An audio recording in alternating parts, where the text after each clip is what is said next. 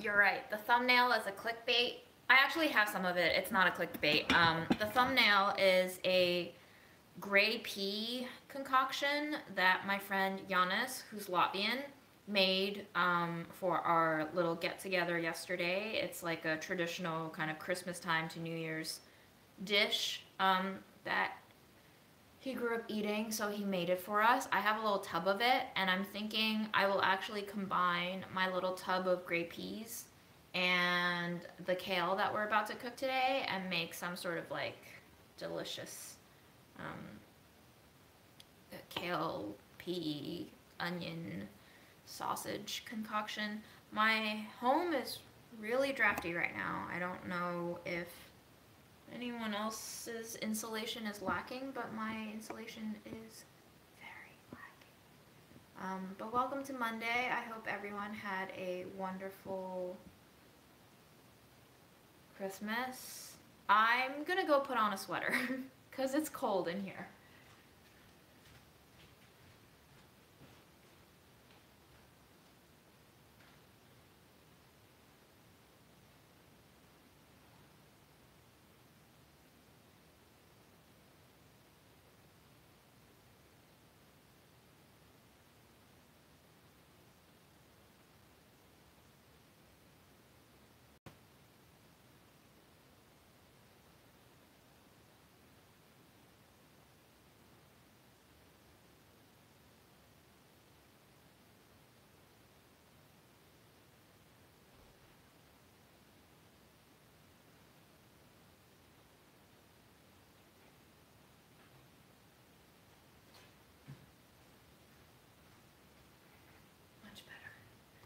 I'm, yes, tropical country sounds great. I'm really tired all of a sudden. I think I had a okay morning where I woke up and I was like, this is gonna be great. I feel energetic. And then just about half an hour ago, I was like, oh, I guess I don't feel good today. But we are still going to cook. And hi, Texas. And hi, everyone. I have some kale soaking. We will strip it. I will be cooking the stems as well, but maybe separately from the leaves. I don't have a plan yet, but that's what we're here to do. I'm also going to heat up some water so we can make some tea for ourselves.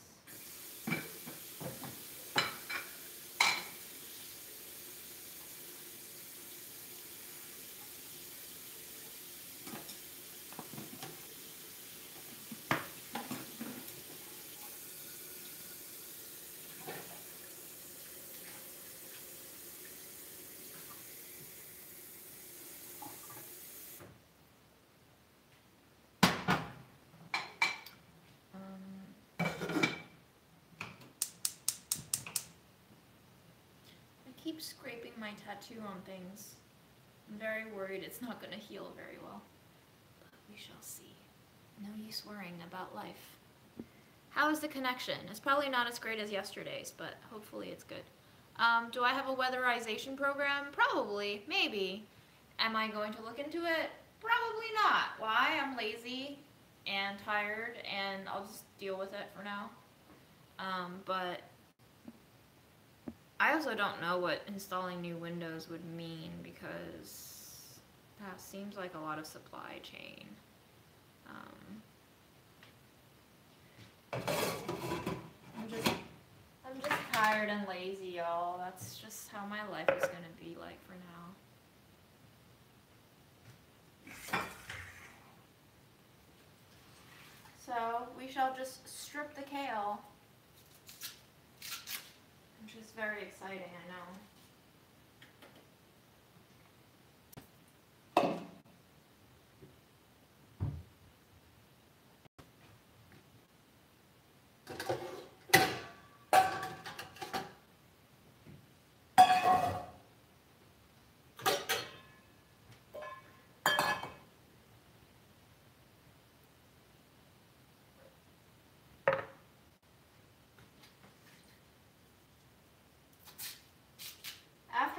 the kale, I will proceed to wash the leaves again because they can be quite gritty, and kale is one of those things where, depending on how it was cleaned before I got to you, it's probably better to be safe than sorry.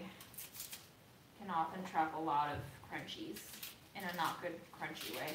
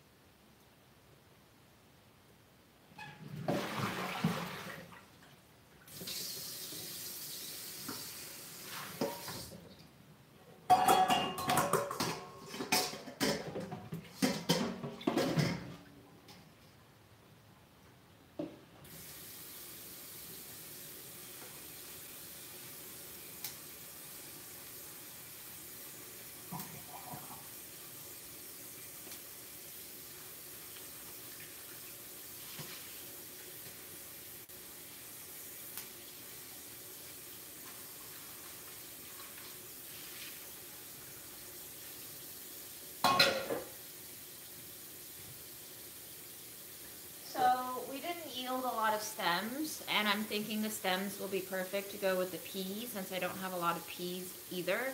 And Giannis also said that the peas were slightly undercooked, so I think they'll go perfectly together, getting cooked together.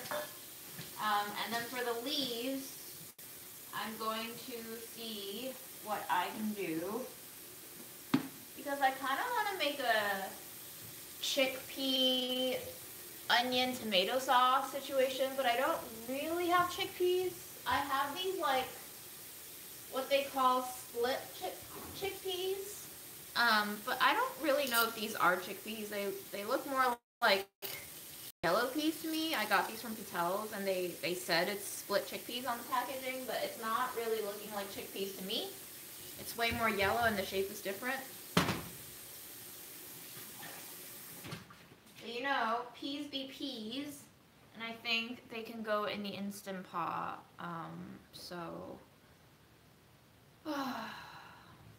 Am I missing anything in chat? I think y'all are just talking to yourself, huh? Yay. Love it. It's gonna be a chill time tonight, or this afternoon, whatever.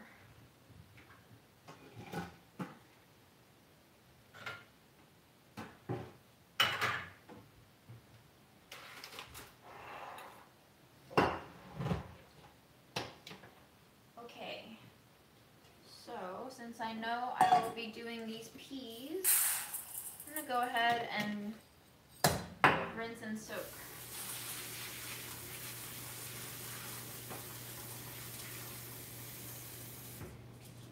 Probably don't need to worry too much about soaking them for too long since they'll be cooked in the Instant Pot anyway. But a rinse is always a good idea.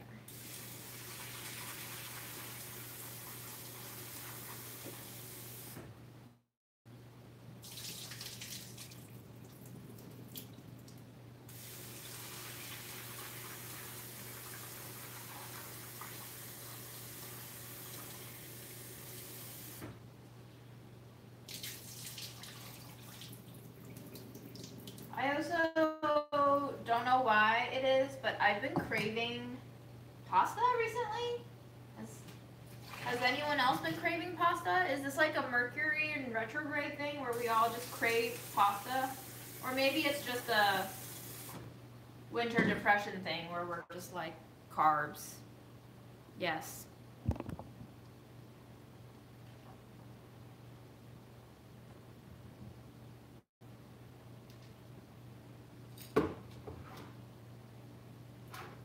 I have this crushed tomatoes that I think we can use today. And we'll think about the other things. One thing at a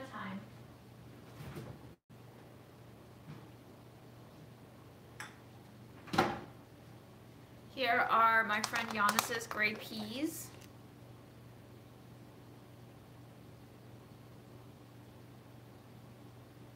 Fun.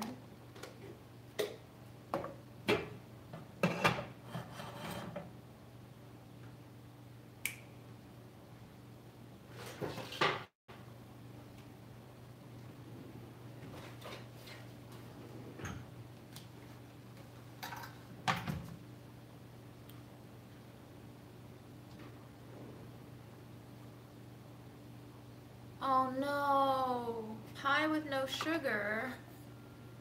I mean, that doesn't sound terrible. Maybe you could drizzle some condensed milk on top, sweetened condensed milk.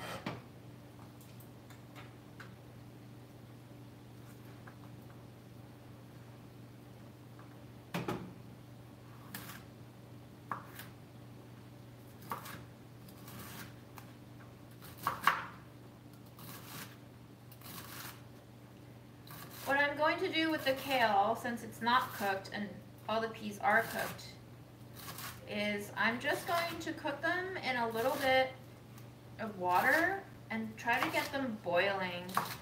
But instead of just using water, I made this anchovy mushroom stock, which will be featured in the H Mart video whenever that gets edited.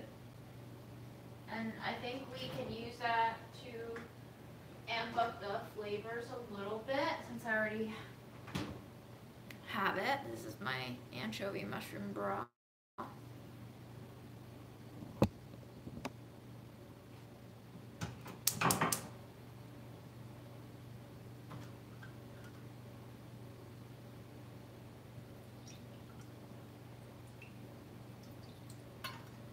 About a cup of that.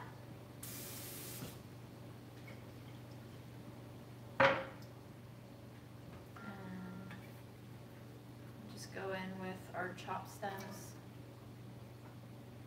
Stems can be a little woodsy and tough, so I'm just giving them a little head start.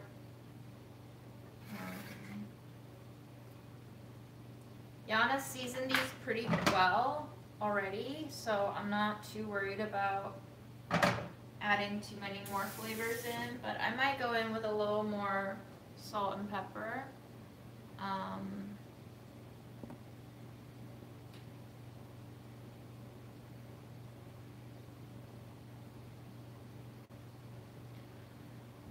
Who says kale stems are not edible? Jesus Christ. They're just tough. Everyone who says that they're not edible are just being big babies. You can cook them.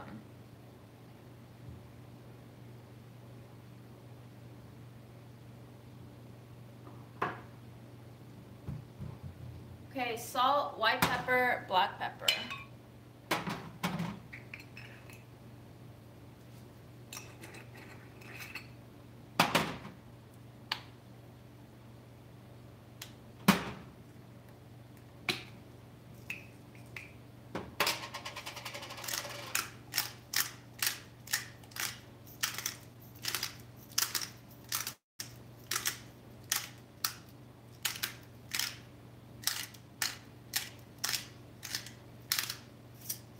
an opinion on why I don't prefer pineapple on pizza, although I don't think it's like such a sacrilegious thing to have pineapple on pizza. I just personally don't like it. And I think it's because when I eat pizza, I prefer pizza that has tomato sauce that's already a little bit sweetened, to the point where you can not really taste the sugar in it, but you can taste like the brightness of the tomato. Then it brings out the natural sweetness of the tomato. And I feel like when I have a sauce that is already really balanced on that sweet tartness scale, tipping huge chunks of pineapple onto that slice just brings out too much sugar, and it makes my brain feel like I'm not eating savory anymore, and that's why I don't prefer pineapple. But if you want pineapple on your pizza, who am I to deny you those pleasures? You know?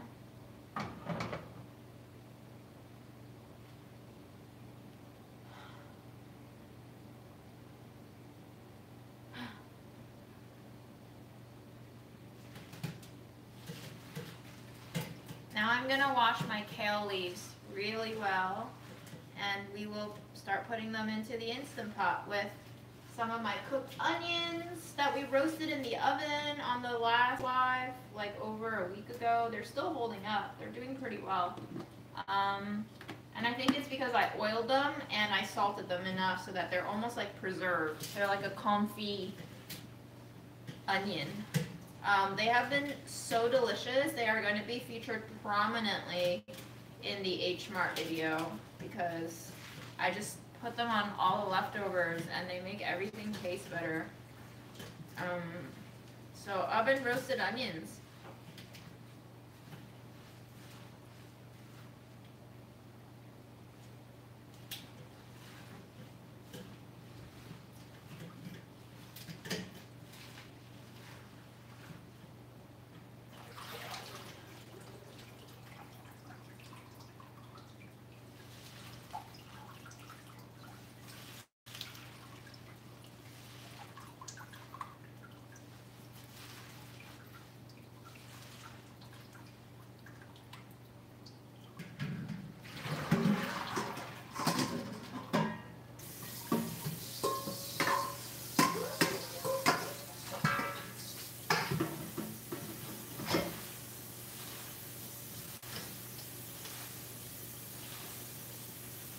And as I'm washing this kale, I'm basically starting to rip it a little bit with my hands. I don't find chopping kale to be a pleasant experience, mostly because it's so voluminous. It kind of just goes all over, and especially if you don't have a massive cutting board, it just doesn't really work out. So I think hand-torn kale is the easiest way. You can do it in a big bowl, and it contains all the mess, and you don't have to worry about losing your fingers in the leaves.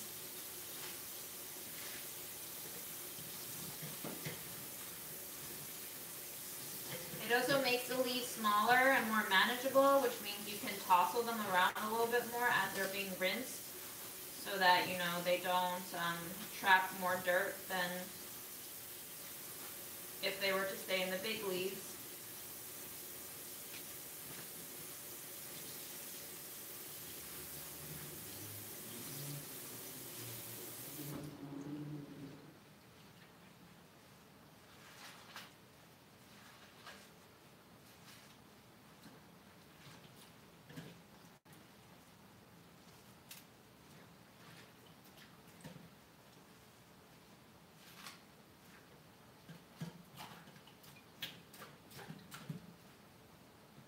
Alright, this is up to a boil. Now I'm going to ponder what to do for our Instant Pot. Over here.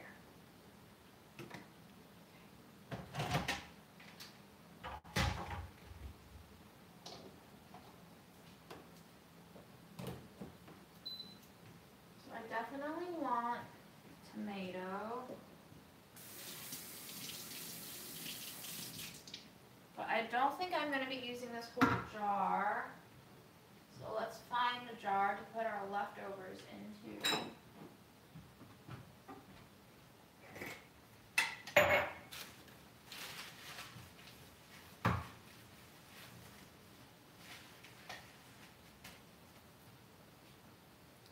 apparently there's 13 servings per container in here.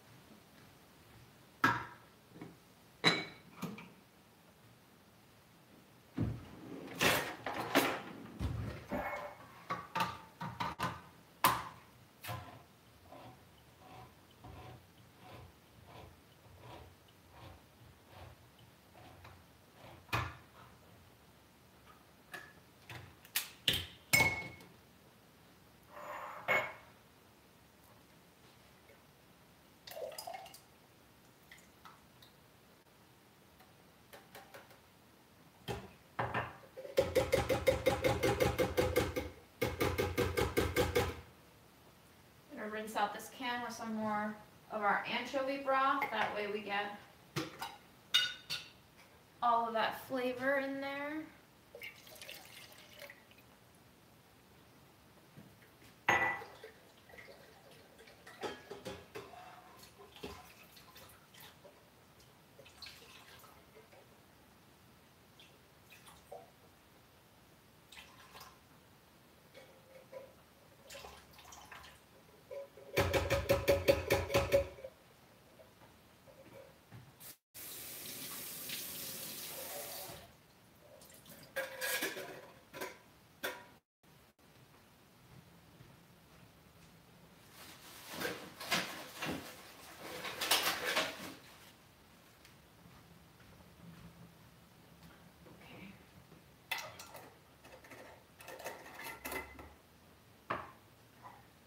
Transfer this date sticker over.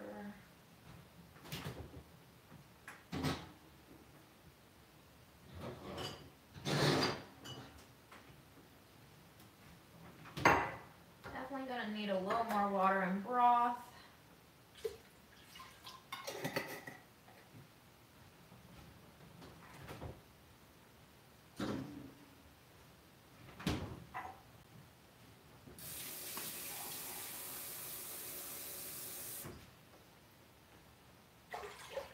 Mainly because we have so many peas.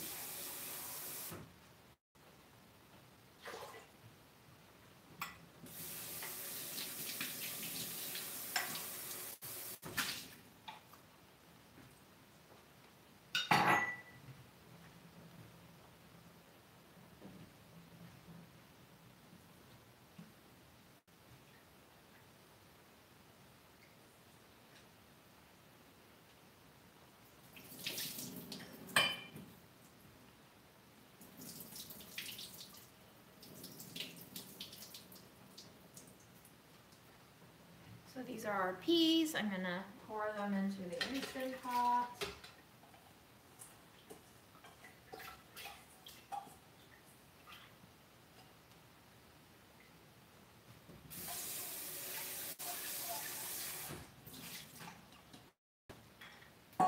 Earlier this morning, I boiled some peanuts for Grandma, and I used some of Mom's cinnamon sticks. And I think they still have a little bit of flavor, so I'm going to pop these in there as well.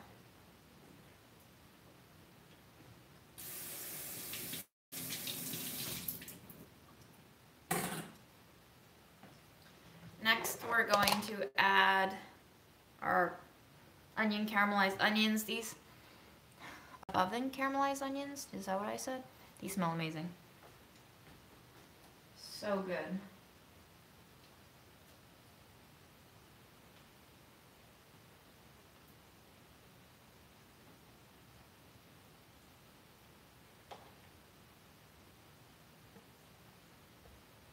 I'm gonna stir that around a little bit.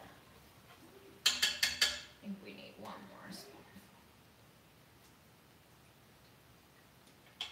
Okay.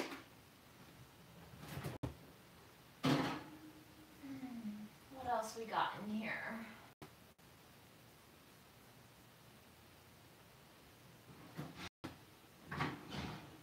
Okay, to add a little bit of spicy kick to it, I'm gonna add some of this Thai non-prick pao. It's chili paste in soybean oil, so this will also give us a little bit more fat as well in there, in addition to the spice.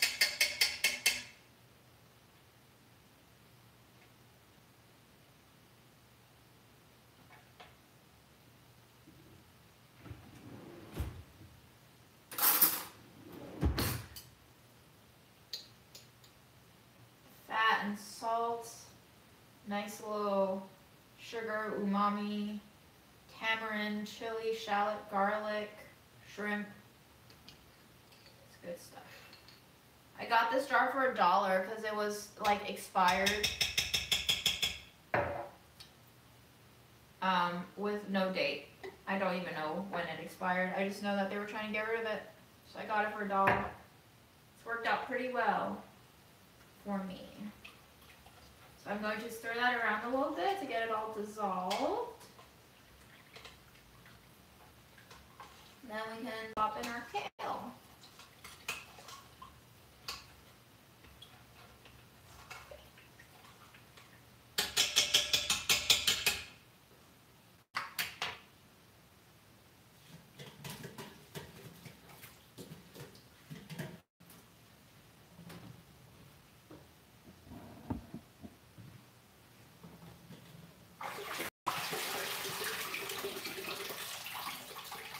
And this is how washed my kale is now.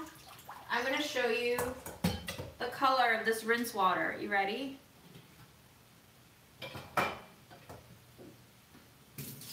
That's green.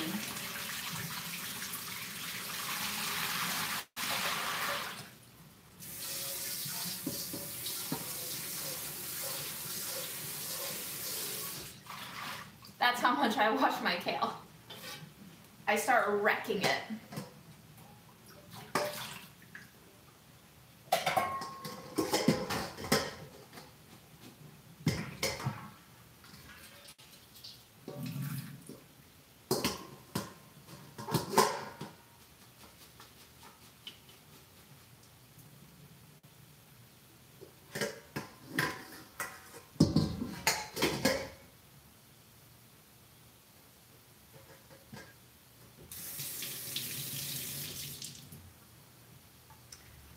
Our kale stems are dry now, which means they are nicely cooked.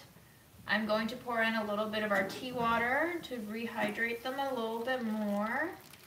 And then we can add in Giannis's gray peas and sausage and onions, all that good stuff.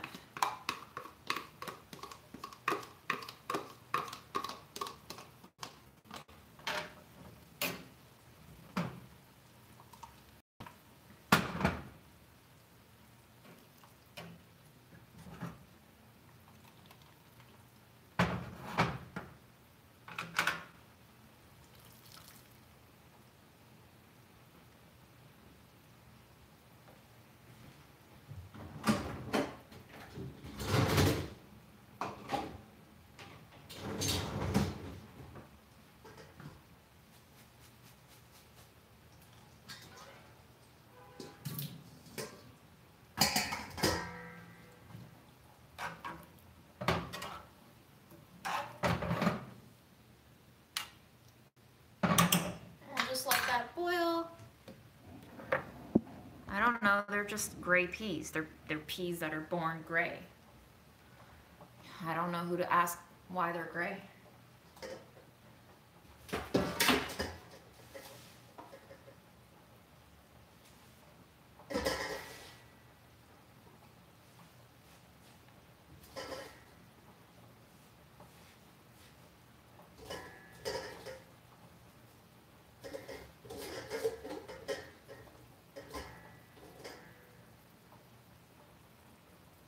Okay, so we got all the flavor on the bottom with the tomato and the shrimp chili paste and the caramelized onions, and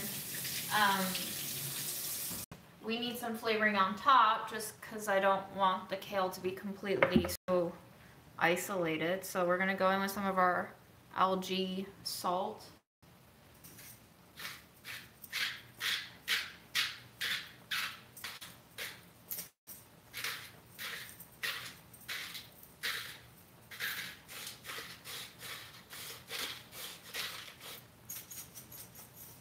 I will stir that around a little bit.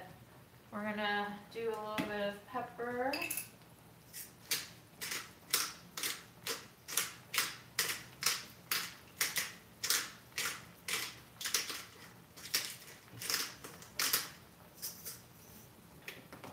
Both black and white, and a little bit of citron peppercorn as well.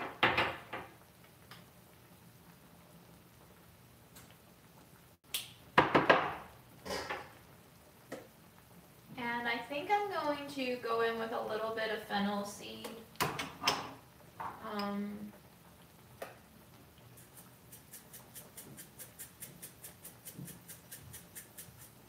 Just like that. And we'll stir it.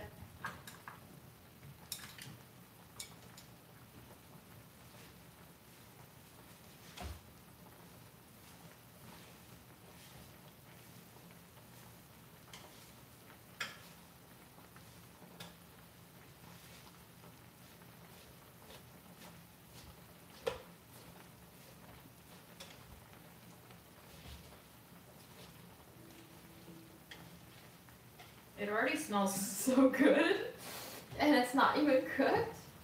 And I think for extra lusciousness, I'm going to drizzle in a little bit of olive oil. Just, we need some fat in our lives, you know.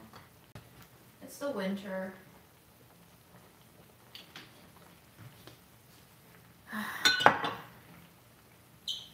That's it.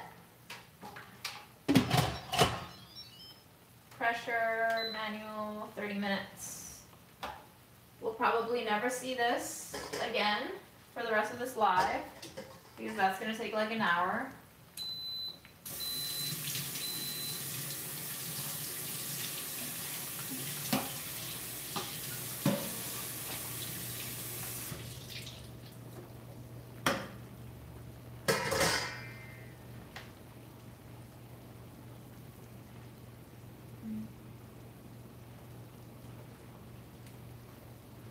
And now we can make grandma's youtiao dough, which I do so many times now.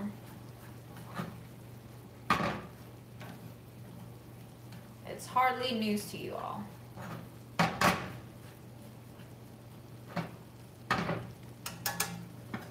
We should probably also brew some tea.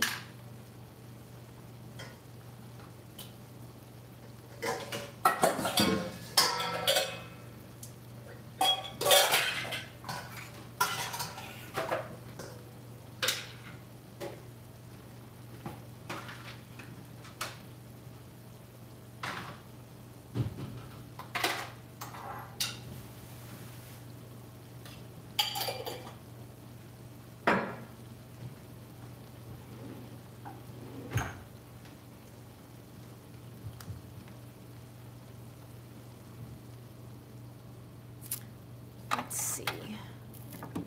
I feel like a little matcha could be nice.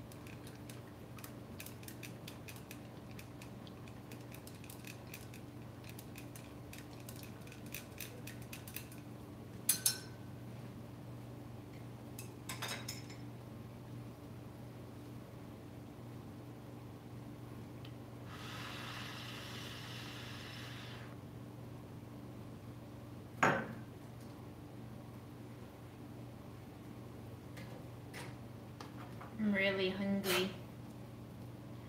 I want to see that these stems are mushable by my spoon, because if they're not mushable, they're probably going to be a little too chewy.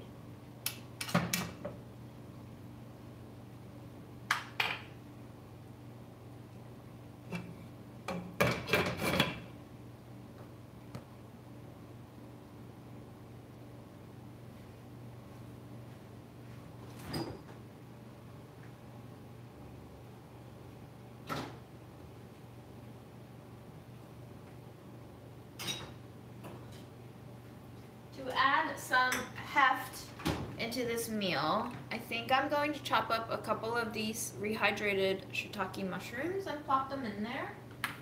It's not a lot of meat in that concoction so far, so mushrooms could be a nice way to plump it up a little bit in terms of substance.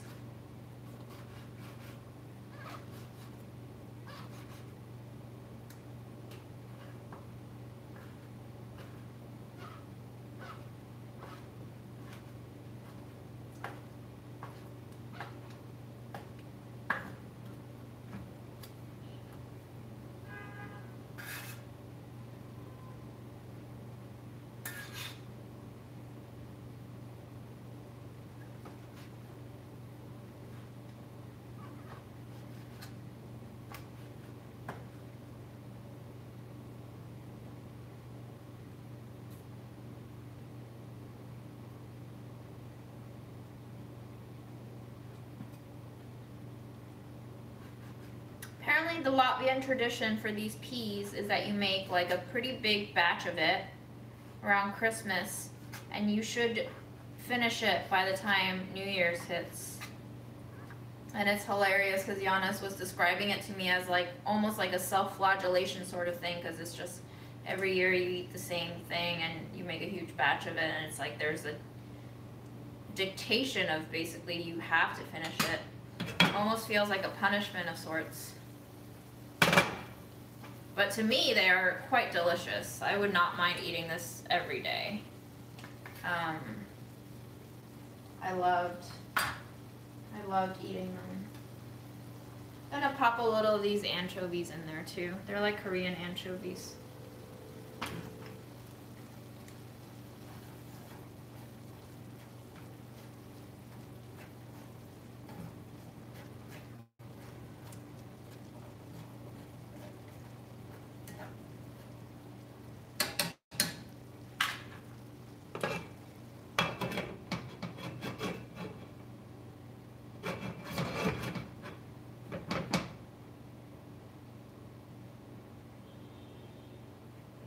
Does Laolao know she's a YouTube sensation? I keep telling her that everybody loves her, but I don't even know if she knows what YouTube is, honestly. So, it's difficult to say. I'm not sure how to answer that question.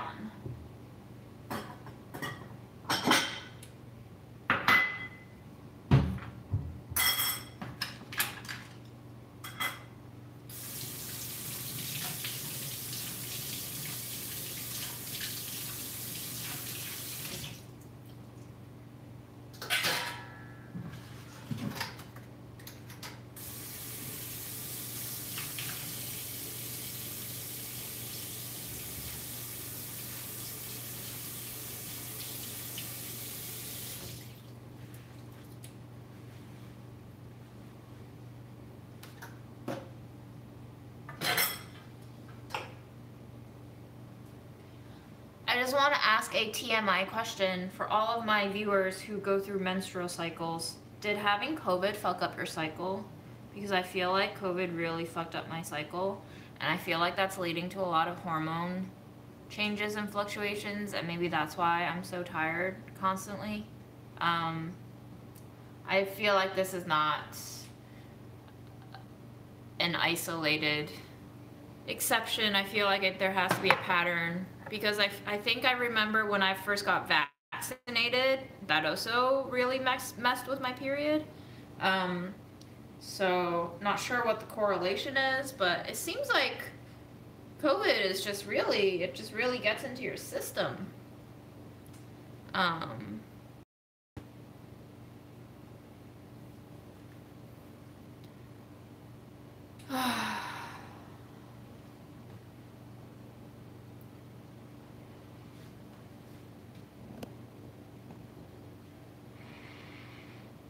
Is there a difference between cooking the vegetables in the hot pot first or letting them cook in the chicken raw? I think it's a personal preference. You've seen the way I cook. I hardly care about the order or sequence.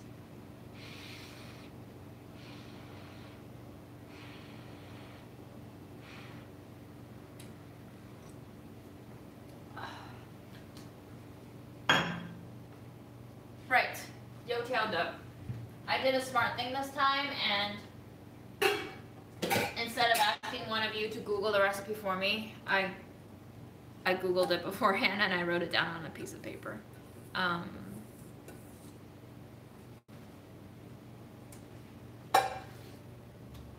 So the recipe is going to be 2 1/4 cups of all-purpose flour, which is around 290 grams of all-purpose flour, plus 2 tablespoons cornstarch. And we're gonna go in with baking powder, baking soda. We're gonna go in with salt. We're gonna go in with sugar and water. Oil is optional.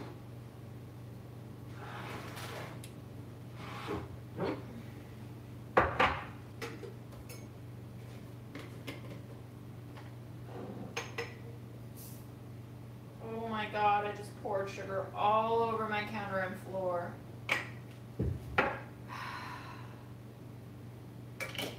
I'll be okay.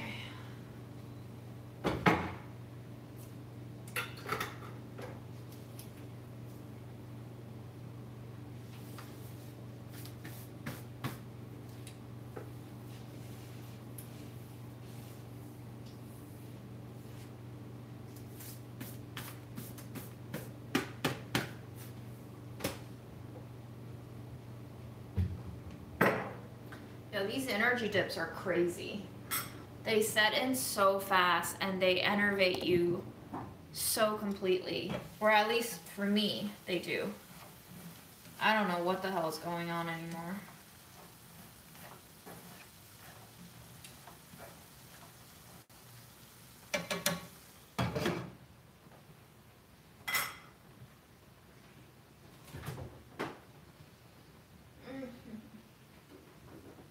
Oh, you know what? Let's do this. Okay, so for the H Mart haul video, I bought a cacao fruit. Like,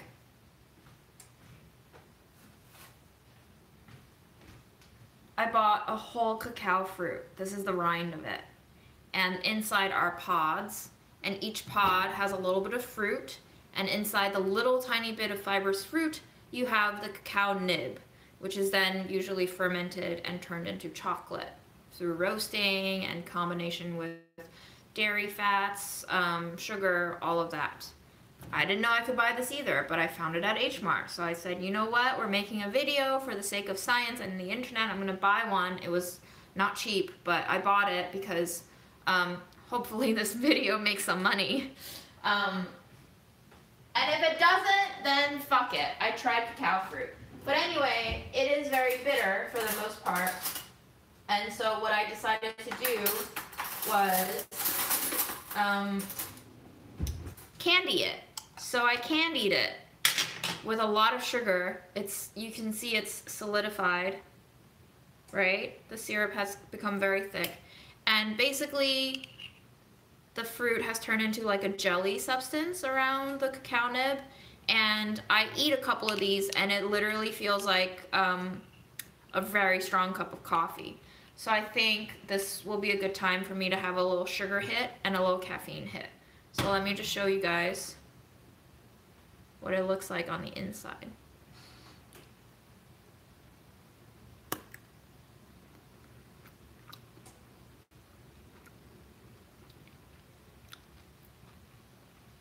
That's pretty cool. It doesn't taste like chocolate, but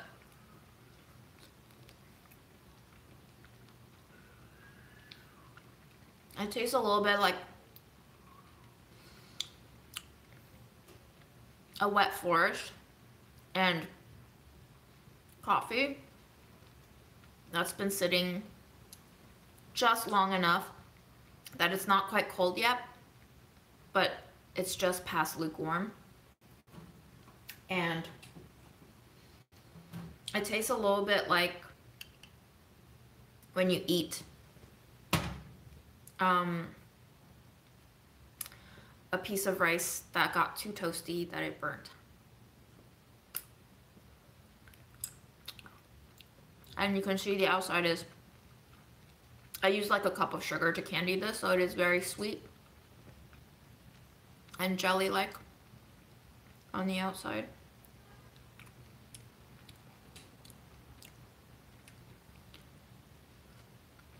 The H Mart haul video, when I edit it, will be on this channel. This channel will contain all of my random videos. I don't know when it'll be, but I predicted yesterday that before the end of January it should be out. So, stay tuned.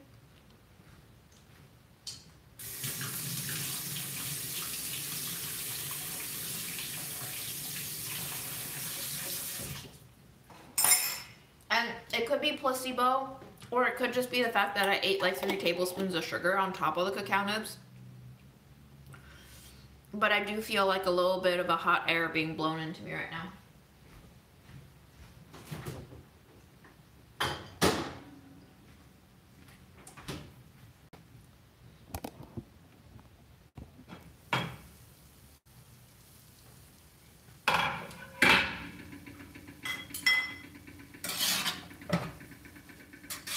Pot is mostly dry.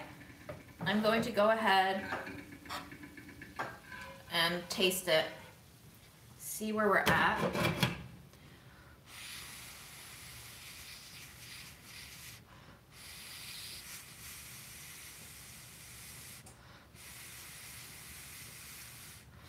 You know what the worst part about the retaliation is that obviously they can't say it's retaliation. So they put on so many mental games to discredit you as a human being and make you feel like you did all of these wrong things. And the worst part is making you question your own constitution. It made me feel like I was such a terrible person. And I think for the 2 weeks after my non-disciplinary meetings, I was like in a zombie state where I just didn't even know what to think about myself anymore. I started asking all my friends like, hey, do you think I'm really rude? Am I too rude? Like, have I been mean unnecessarily? As like a, I just started like asking all these questions, and I just didn't know who to believe anymore, and I didn't believe in myself anymore. And then the disciplinary meeting came, and they were like, here's everything that you did wrong, and it's against our code of conduct, and this will be your final warning. And I was like, And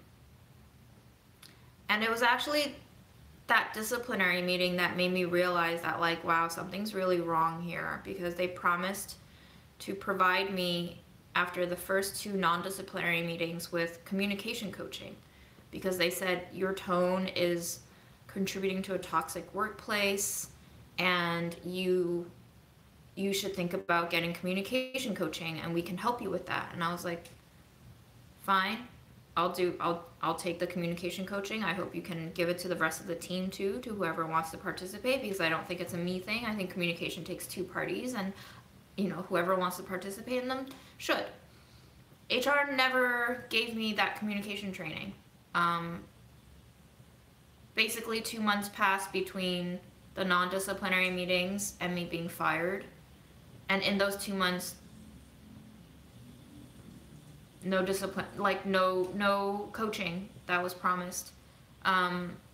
They did not help me at all. They basically just made me spill everything, the good and the bad, and then they used it as fuel for their case against me. And in the meantime, not knowing what their game plan was, I was acting under the impression of them doing this in good faith, which, stupid me, right? Like, why would you ever trust HR to do anything? But now I know better. I don't regret any of the actions that I took, and I am thankful to have seen it from the inside out, what this was all about and how these things work. It's been eye-opening. It's been a learning experience. I can say now firsthand what corporate HR does and how they do it, and I know what to look out for, and I know to not ever let somebody else make me feel like I don't trust myself, because when they take your confidence in yourself away, they take away all of you. They hollow you out from the inside. And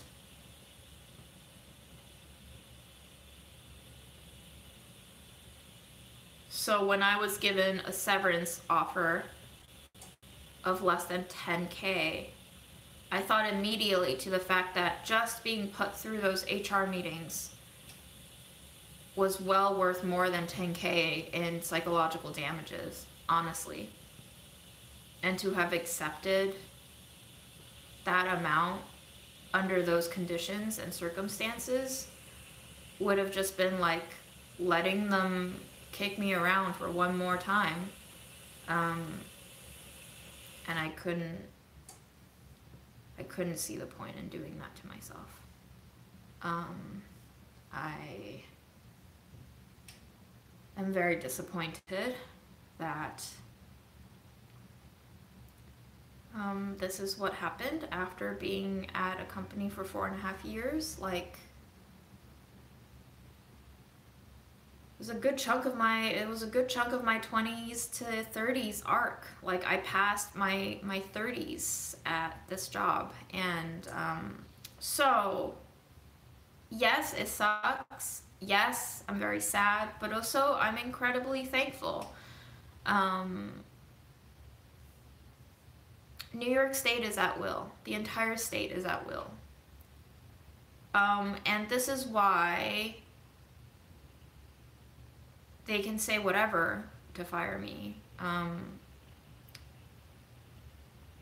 Technically, they aren't breaking any laws by just firing me, but we can make a very convincing case that given surrounding events that I've not disclosed in that article, that these reasons could very well be pretexts for retaliation firing. But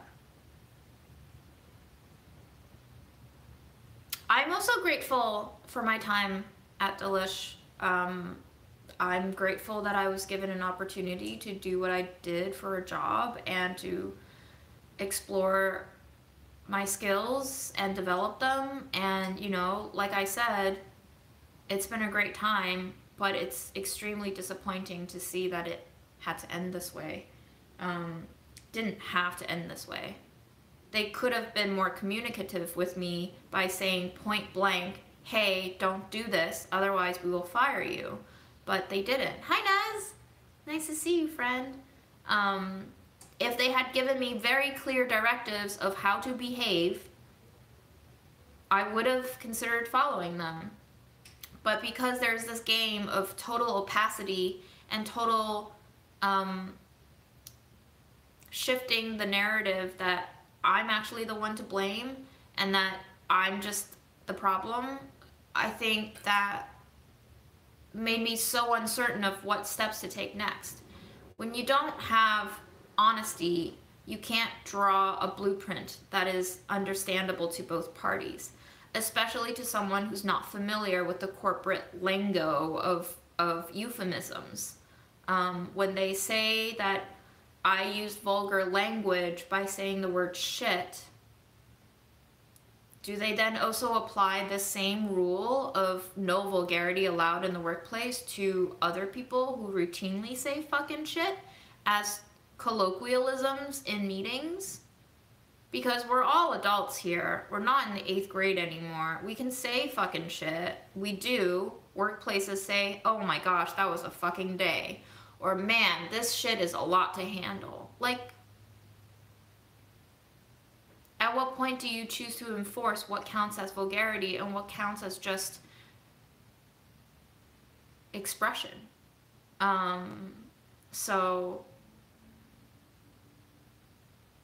yeah, there was a lot of knots. Knots. There were a lot of knots for me to untangle from the fallout of that. I got a very persistent question on my YouTube, on my Instagram, in my DMs, why did you wait this long to tell us? Because I was telling the NLRB the story, I was telling Stephen the journalist this story, I was telling my friends this story, I was telling myself this story to try to sort it out and make sense of it all. It's like a fucking jigsaw puzzle that I had to piece together and be like, okay, what just happened? To be let go so suddenly took a while for me to process. And like I said to you several times on these lives, I wasn't ready to disclose everything because I wasn't ready to share all the details yet, because I wasn't sure yet what was happening inside and out. So that's why it took so long for me to talk about it openly with everyone. And sometimes you just don't have a timeline for when you feel comfortable.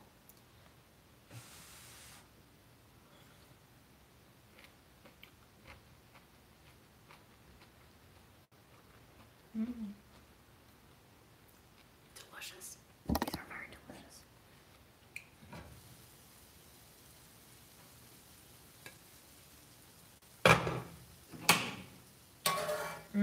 That fishy flavor is adding so much umami to the sausage and the mushrooms. Quite delightful.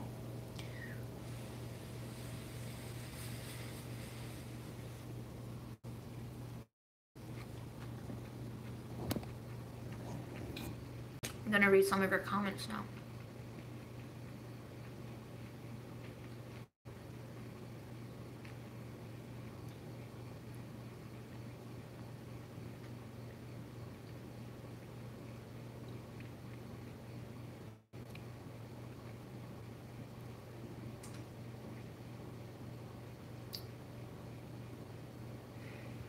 I was told also by my managers that HR is there to help, that HR has been very good at helping them problem solve in the past.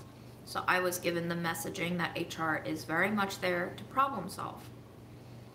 If I don't operate under a system of trusting who I work for, then there is no reason why I should stay in an environment where I can't operate on trust.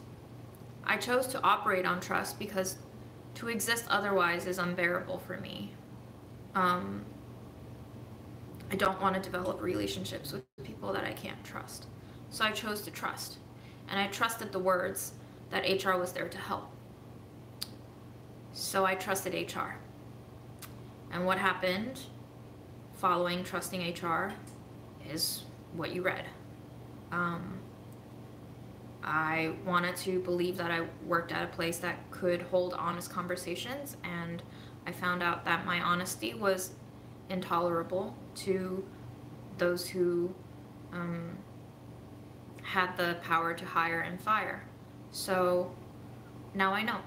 Now I know that I can't work in environments where there is a fear around transparency. I simply cannot exist in spaces where honesty is considered a fault and an attack. I am honest to work together towards a solution. I am honest to have conversations.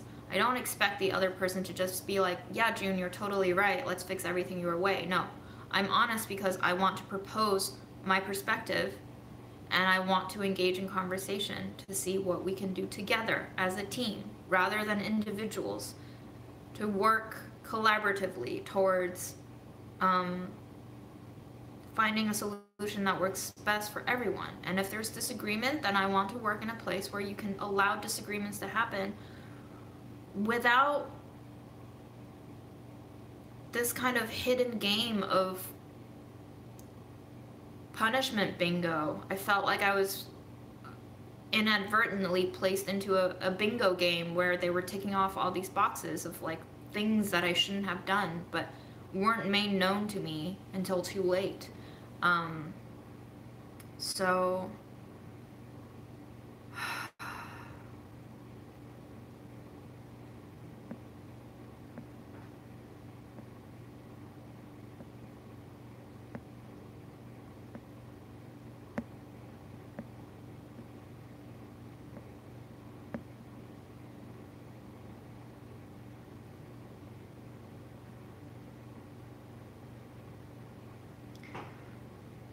I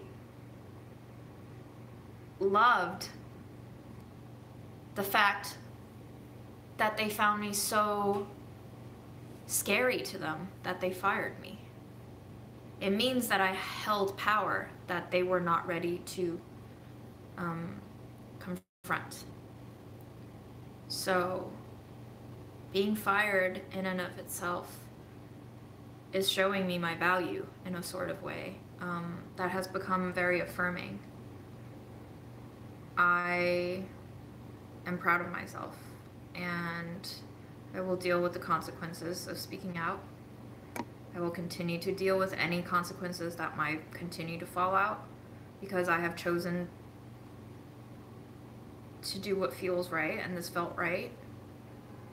And hopefully this can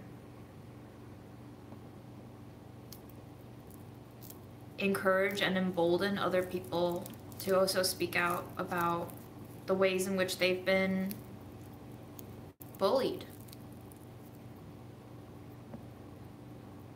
And I don't really care to stay in corporate media, so if I burn the bridges and I can't do corporate media, that's fine by me too, because this world has already shown to me what it's made of, and I don't want any more of it inside me. It's not good to consume any more of that.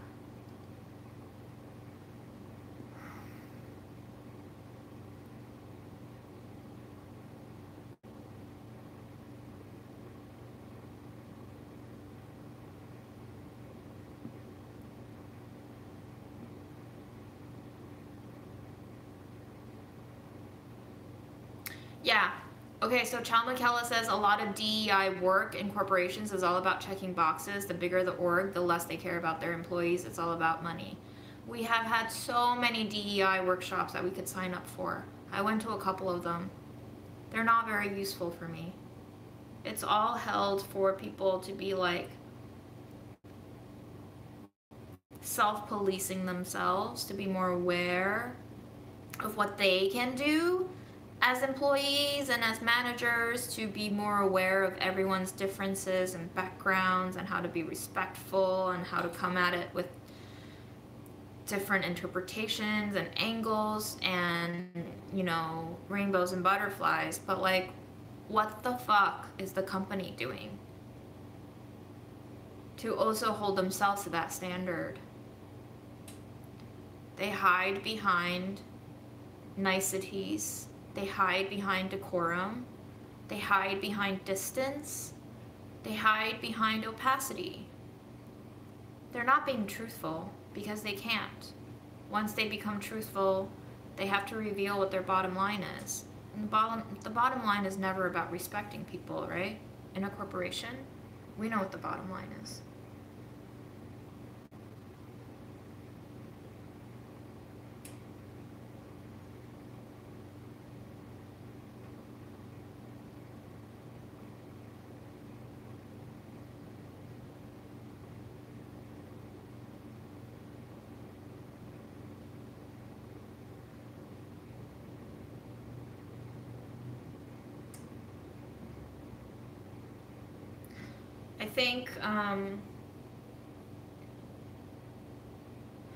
I think YouTube wasn't lucrative enough for them, and so even though I was getting the views, that didn't mean expansion for the brand. And so to further expand the brand, the next step was the TV show.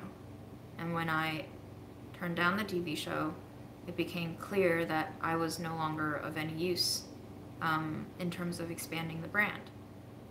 Combined with my outspokenness, both in terms of management's inadequacies and in terms of the way that Hearst was union busting and spending who knows how many millions on those lawyers for the last 3 years instead of giving us pay raises and gender neutral bathrooms and all that we've been asking for. That it just became a cost and benefit analysis for them, and it seemed to cost them more than they were willing. So I got terminated. It makes sense in my head now. I mean, it's all clear, obviously, but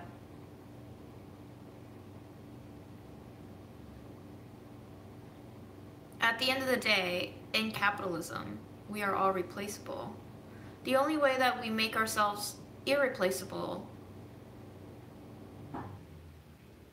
is by not making ourselves fit in.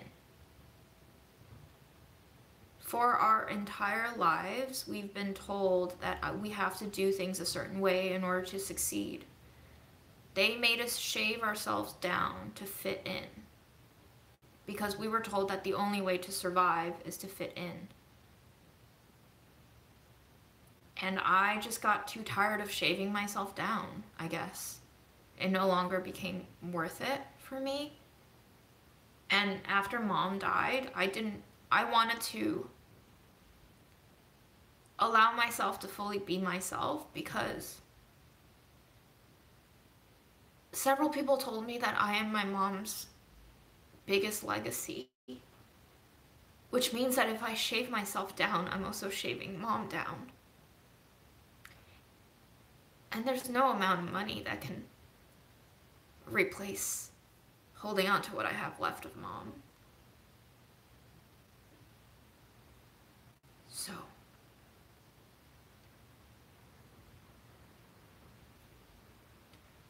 learning how to value myself even when society doesn't value it has been amazing. It's been freeing. It's been so soothing. I feel so much more at peace now. My future is uncertain. My financials are uncertain, but I feel like I've afforded myself so much peace. So I guess when they say money can't buy happiness, I mean, yes, money can buy happiness, but there's also a certain kind of happiness that money is actually detrimental for. Because when you chase after the money, they make you sell yourself off in exchange.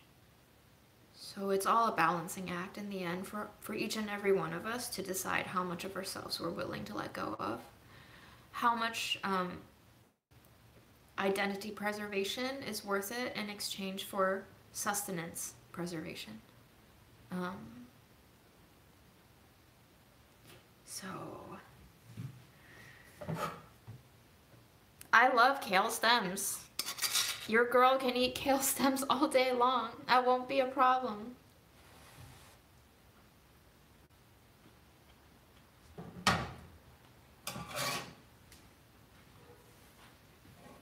It still didn't make the youtiao dough. What the hell?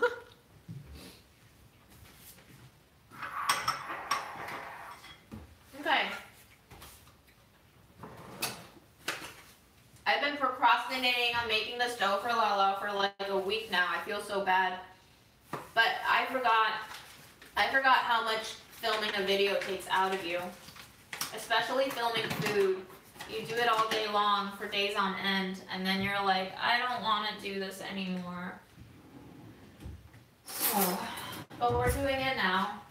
I still have to be a granddaughter, and Grandma still needs her fried dough. So, 290 grams of all-purpose flour.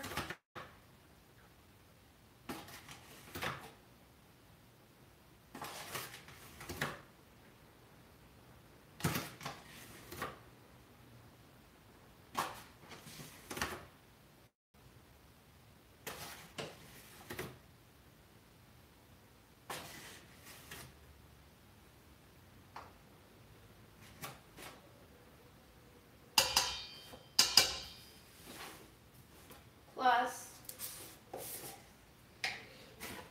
2 tablespoons of cornstarch,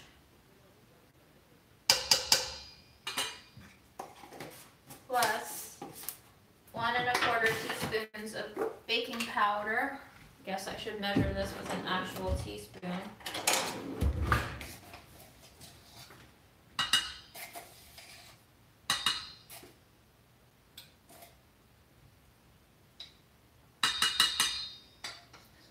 Plus 1/4 teaspoon of baking soda.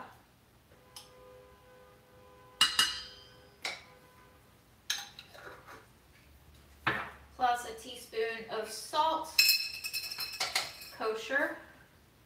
for the grains. And a tablespoon of sugar.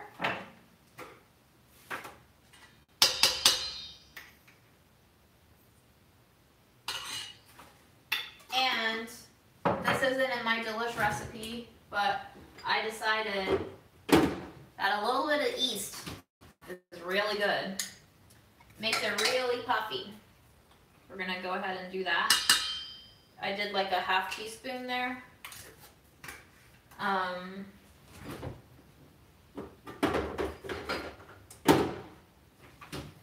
A lot of you are like probably sad that Delish owns so much of my recipes and stuff, and I was too, but you know what I realized is you just make new recipes. The world of creativity can be endless as long as you don't box yourself into what you should be doing. You can do so many different things.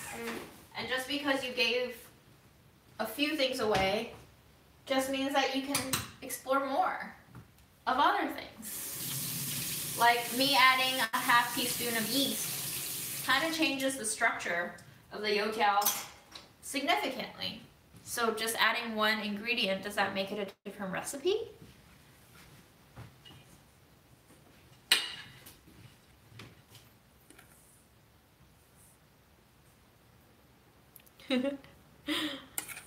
I would also like to add some West for balance.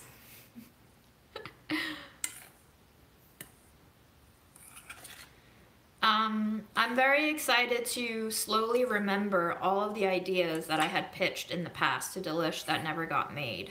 Something like videos tracking the development of a recipe, I think could kind of demystify a lot of what goes on in food media, or just what goes on in terms of people who write cookbooks for a living. And I want to do some more short videos showing how I've reworked something that maybe didn't turn out right, because one of the most uplifting things that I learned in restaurants was how to fix your mistakes. So I think having more recipe videos that are not just like polished versions of here's what you do to make this perfect thing, but rather here's what to do if you fucked up your thing. Like, that seems more in line with what I want to do. What do you do with an over salted bread dough? Is it baked yet or not? And how overly salted is it? You can either double the recipe, or you can just bake it and, you know, don't use salted butter when you eat it. It really depends.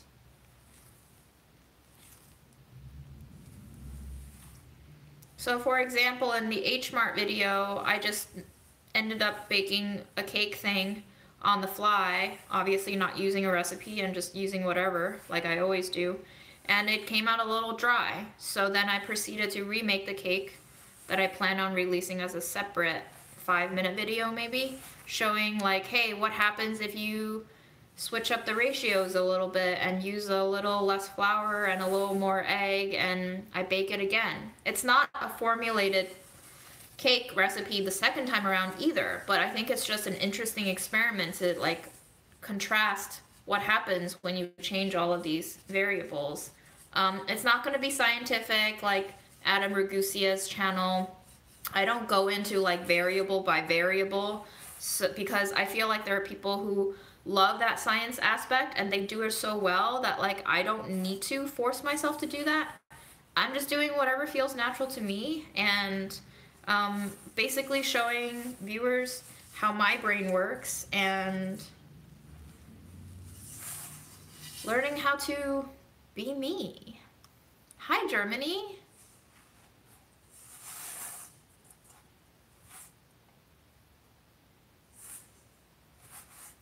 What are everyone's New Year's resolutions, if you have any?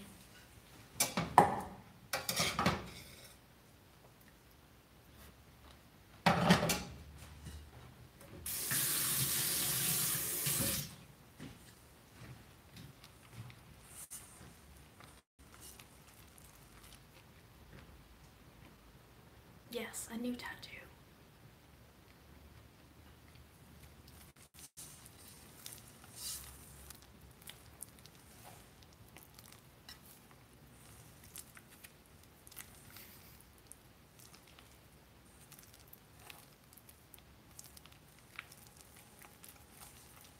But what does a better version of ourselves mean, though? You know, that's something that I've been thinking about a lot.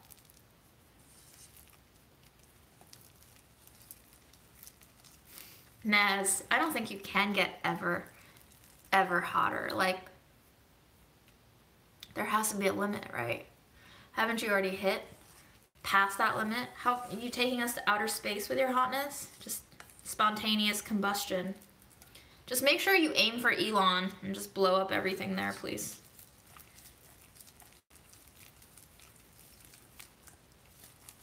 Yeah, be kinder to myself, man. That is an ongoing project. That's not just a New Year's resolution. That's like a now thing. I also don't do resolutions, but I've decided that my resolution is to allow myself to be as insane as is comfortable and enjoyable and have fun with it. And the first thing that I want to do is to get a septum piercing. So even though so many of you are like, you're not going to look good with it, I just want to do it, man. I don't want to have to die without ever having gotten a septum piercing. I would rather die having gotten a septum piercing and regretted it. How about that?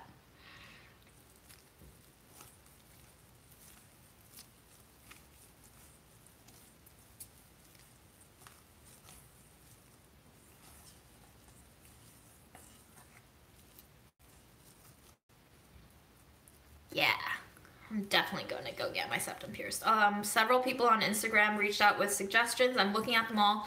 It's not the piercing itself that's expensive. It usually fluctuates between $40 and $60 for the process, but it's the jewelry that comes with it. And so I learned with piercing these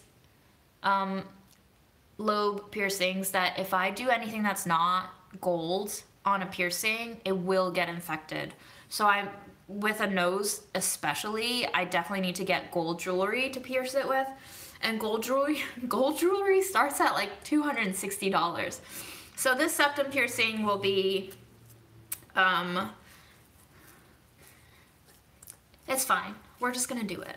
We're gonna do it. Because my next video would make me millions in ad revenue, right?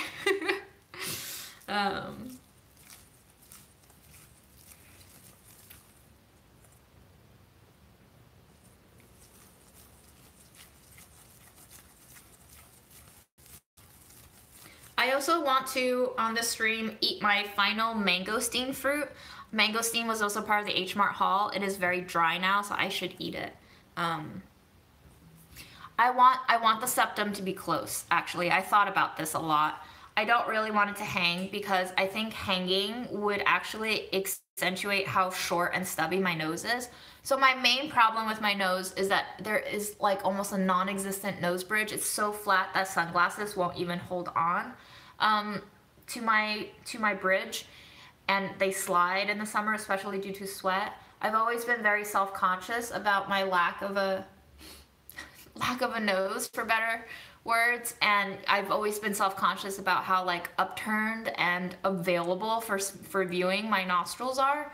So I think the septum will draw attention to the nostrils in such a way that like I'm displaying them with intention rather than feeling insecure about them, which is why I want a septum and not just a nostril piercing.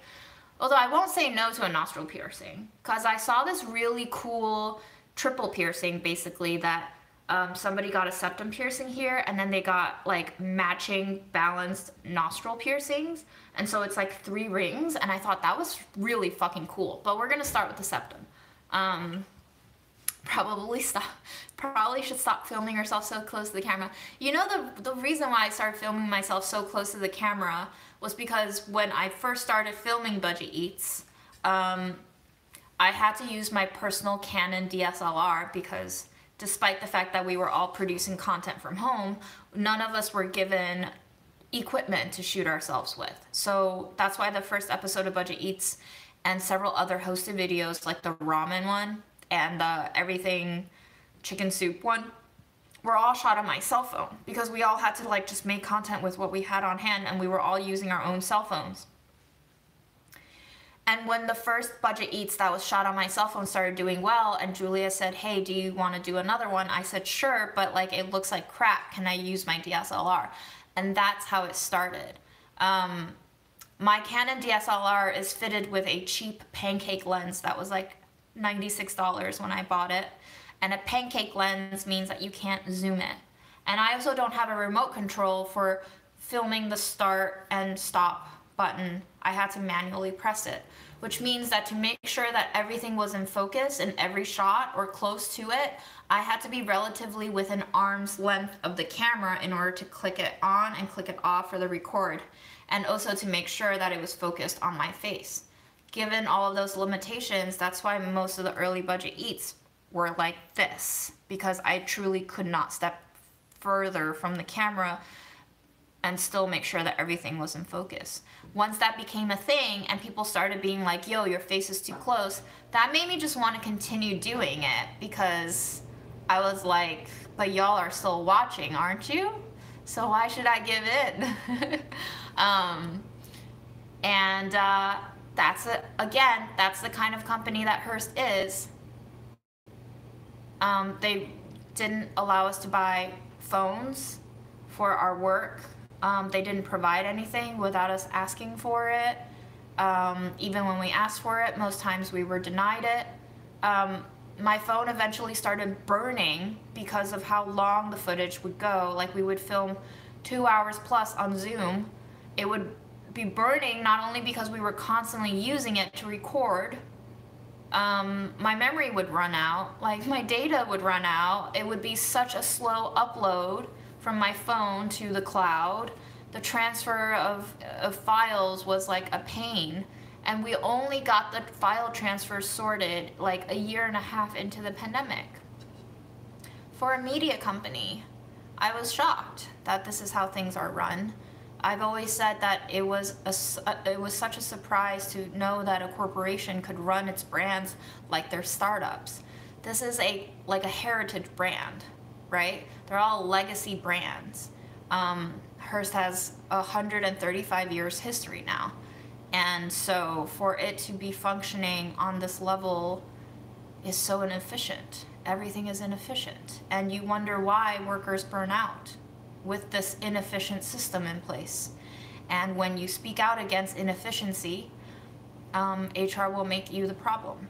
So this is a company that is determined to not evolve. This is a company that is determined to shut down voices for improvement. This is a company that is anti-worker. It is anti-union. It is anti-human rights to a certain extent, because they won't even give us gender-neutral bathrooms. We're about to head into 2023.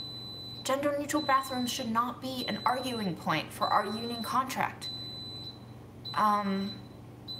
It just hurts to know that we give in to systems like this and we allow them to keep running like this. It hurts me to realize that we have not reached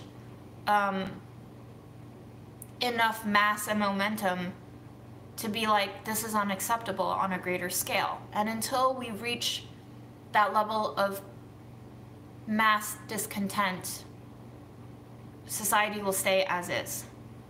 It's not up to anyone. It's not up to me. It is up to all of us, right? Like, that's what Bernie said, and he's right. It's all of us. Like, we have to all be on board to change these things, or else they won't. So I'll try to be hopeful, and I'll keep plugging away at what I can do, but I also need everyone. Everyone! Now! But you also can't rush it, right? You can't rush it.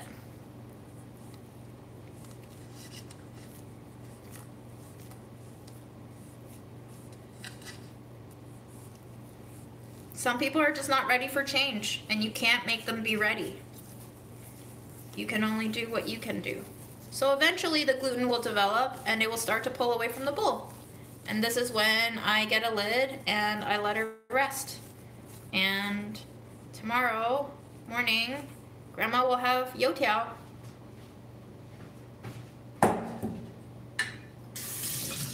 When handling sticky wet dough, always wet your hands for an easy release. You see how little dough is left? You're welcome.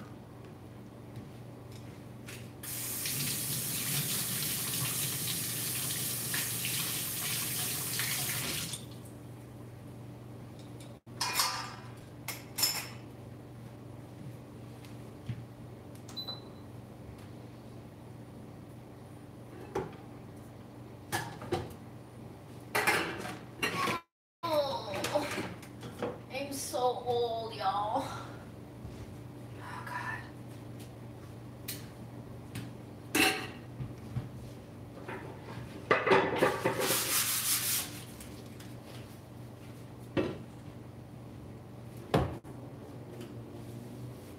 And I don't say any of this to like send the hordes out there to attack the brand or even specific individuals, especially not specific individuals, because fuck cancel culture. I'm done.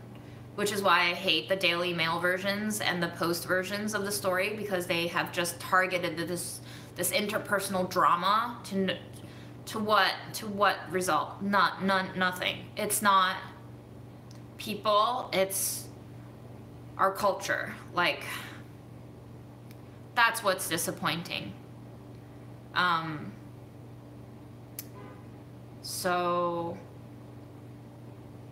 all I can do is say support the workers, support everyone who's still at the brand, trying to make their paychecks and trying to stay sane and trying to fight for the union contract.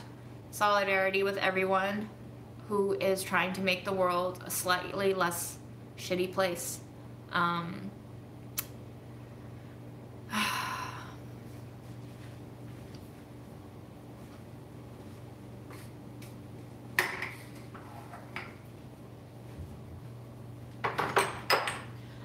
This to be about my managers, because they're not the ones at fault here. They're also just trying to maintain their lifestyle, and I get it. But it really does suck that we can't get everyone on the same page. But it is too utopian of me to think that I could get everyone on the same page, I suppose. When Steven was interviewing me for the article, he was like, do you think you went too far? And I think he included a line in the article where I said, I think, like, professional decorum-wise, I think I did go too far, but it was because I was so burnt out from having to police myself after seeing 2 years of anti-union at the bargaining table, and just the lack of transparency was so frustrating because I kept trying to get transparent conversations going, and it was met at face, you know, value to be a good, acceptable thing to do, but, you know, underneath, it wasn't acceptable for me to ask for transparency. And I think it's just like, why though? Why are we afraid of transparency? Why are we afraid of having these conversations? Like, what would having these conversations actually mean? Why can't we have these conversations? That's what I'm angry about. I'm not even angry about people who work at HR who do these things for a living constantly, because that's the script that they were told to do in order to get paid. But why do we have to work this way? Why do we have to work this way?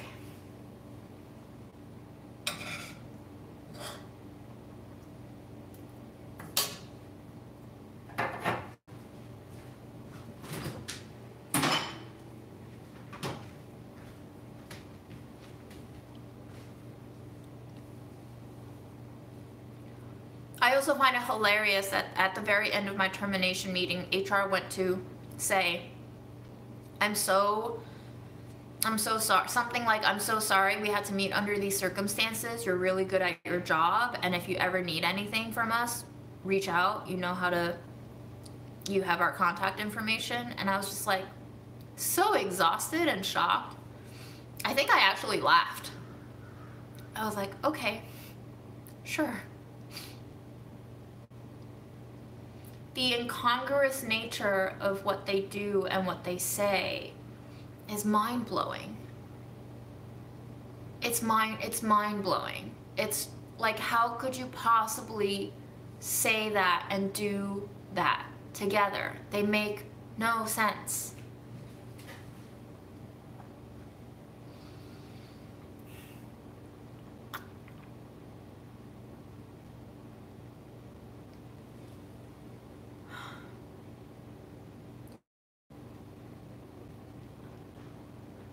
And at the end of the day, I'm just thankful that I don't have to be in a position where I have to take on a job as an HR rep for a company like this. I can't imagine having to do that for a living. I can't imagine having to be a telemarketer for a living. So I am #blessed to be able to choose to not take on those jobs. I mean, maybe some people really enjoy that job. I don't know, man. Just like some people really like to go into the military and shoot people. I guess we are just all born different.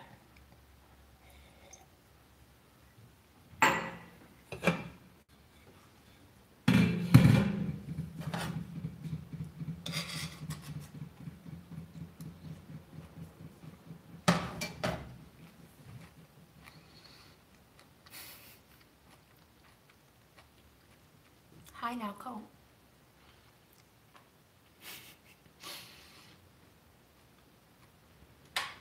Life is a joke. Life is a joke, and I have to treat it as such. Which is why I don't mind saying I want to go batshit insane, because like the world is already batshit insane, and if you don't follow suit, it will tear you apart. You have to allow the absurdity of the world to fully be acknowledged, and then you have to learn how to appreciate it in order to stay afloat.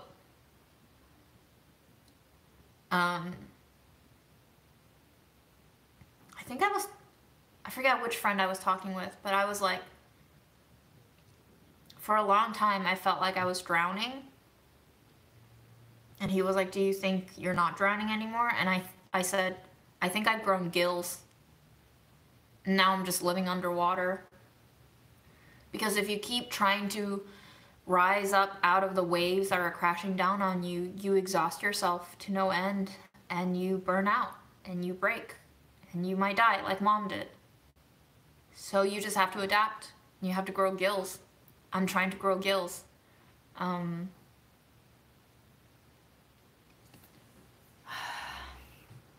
have 13% battery left.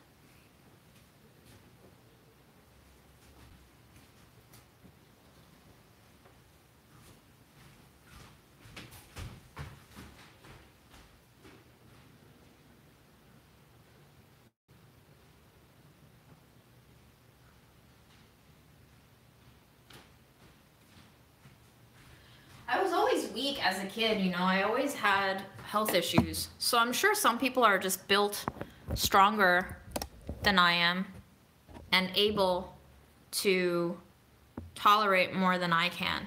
But I've always been like extremely sensitive to my own detriment. But I'm past the point now in life where all I can do is to focus on my own lackings by comparison to others, because that just made me feel like a piece of shit for so much of my life.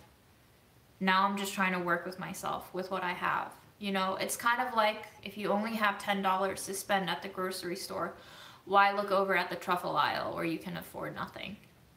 You gotta look at the beans, you know, you can afford the beans, and there's actually a lot of beans for you to buy with $10. You could try all the beans.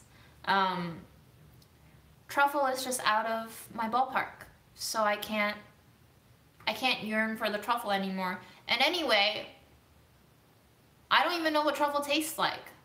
So who made me yearn for the truffles to begin with? Why do I yearn for something if I don't even know what they are?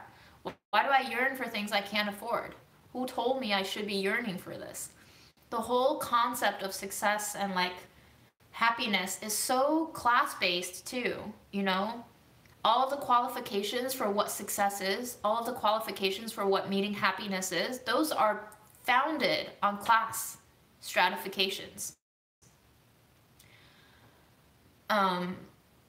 So,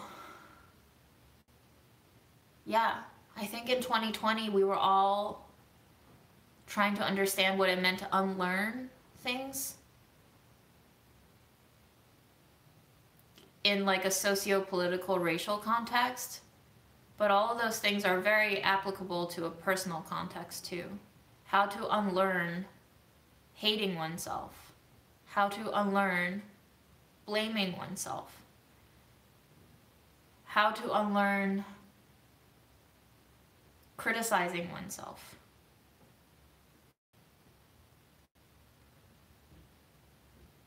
How to unlearn warring with oneself.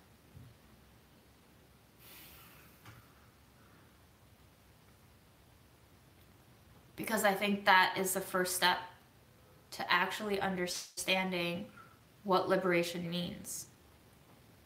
You can't really liberate other people and be their allies until you can fully accept yourself and the ways in which you do not fit in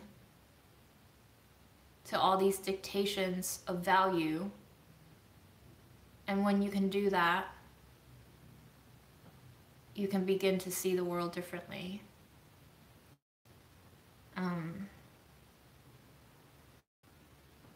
But that takes a while.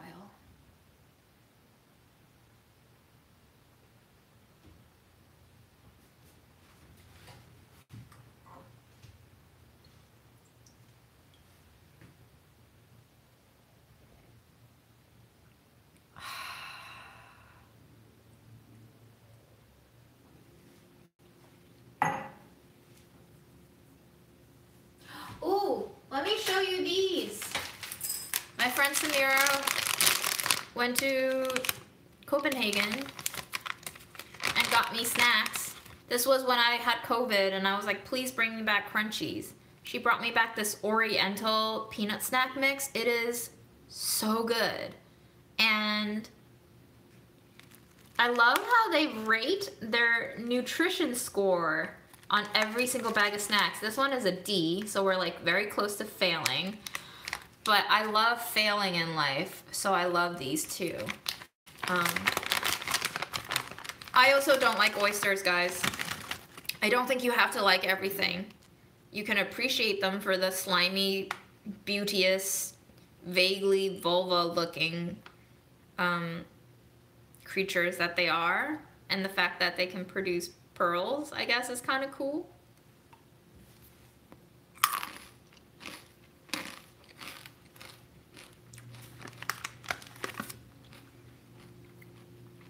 Bye, Corinne. Or Corrine. I recently met a Corinne that pronounces her name Corrine, so I don't know how you pronounce yours.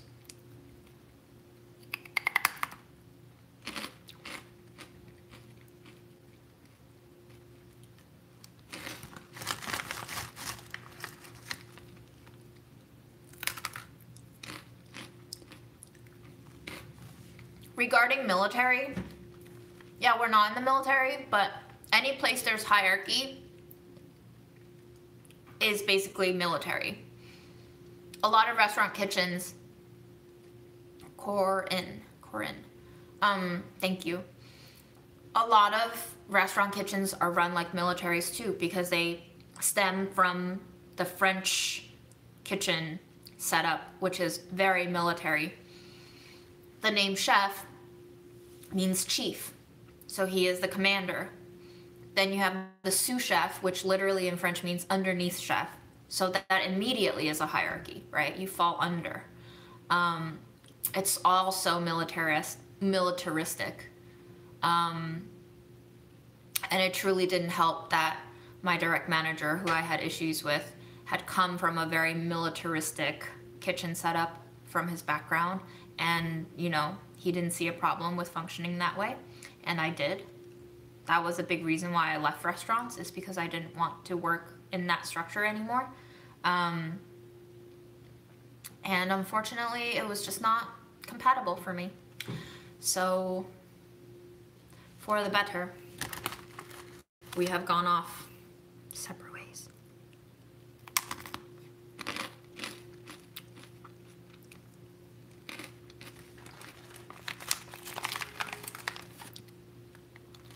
So good.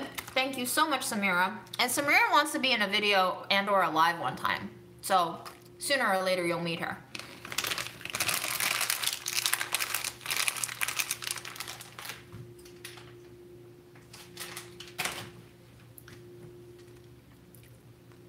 K-Clock, just Google bypass paywall, and the second result that comes up, click into that, copy and paste the Business Insider link into that text box, and you should be able to see it. It's really as easy as Googling paywall remover. The first one doesn't work, the second result works. I think it's removepaywall.com, literally removepaywall.com. There you go, Nowco has it, thank you. Why does insubordination have to be associated with the military? It doesn't. I think somebody just said it does. Remind them of that. I guess insubordination is like immediately like a very political context of like you have betrayed your country. It seems like a very funny charge that me speaking transparently, asking for transparent conversations could count as insubordination. And when my requests for transparent conversations weren't given, and I decided that there was no honesty to be had, and therefore ended my participation in the TV project, that was considered insubordination.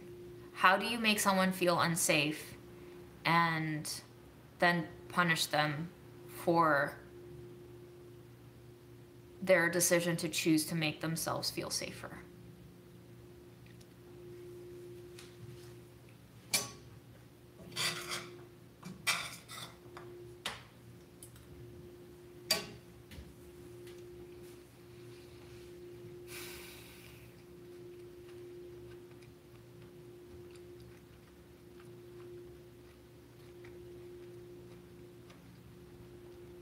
I mean, the funny thing is, after I was given the final warning, I did shut up. I got really quiet. I just kept my head down and I did my work. The only thing I did was turn down the TV show because I was told by my contact in the project that it was ultimately my decision to say yes or no to participating in the TV show. Obviously, I hadn't signed anything. This TV show was not a part of my job description in my role as senior food producer at Delish. It was extracurricular.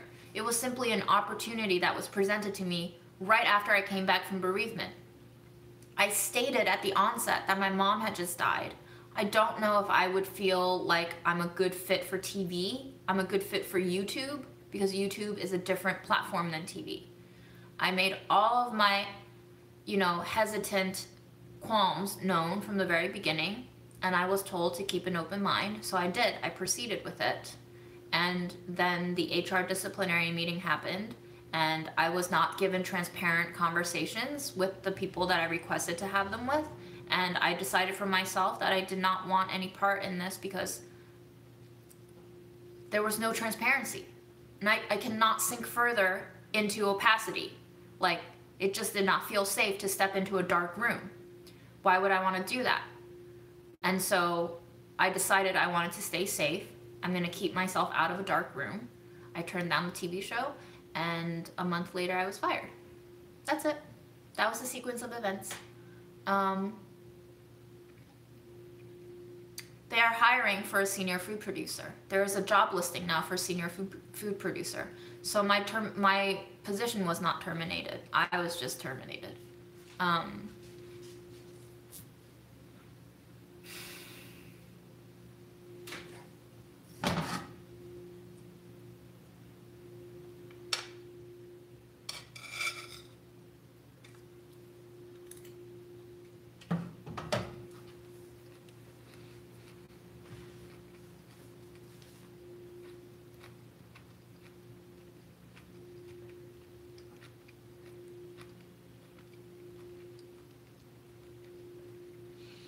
Whatever sausage Giannis used in this gray peas concoction is bringing me back to high school lunch. Not in a bad way.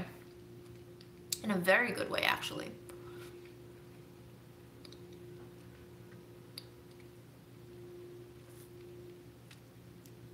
No, I didn't read into the job description. I'm sure if you Google Delish Senior Food Producer, you can find the job description. But I don't care. That has nothing to do with me now. I'm done, baby. I'm out. They don't want me back. And it is mutual.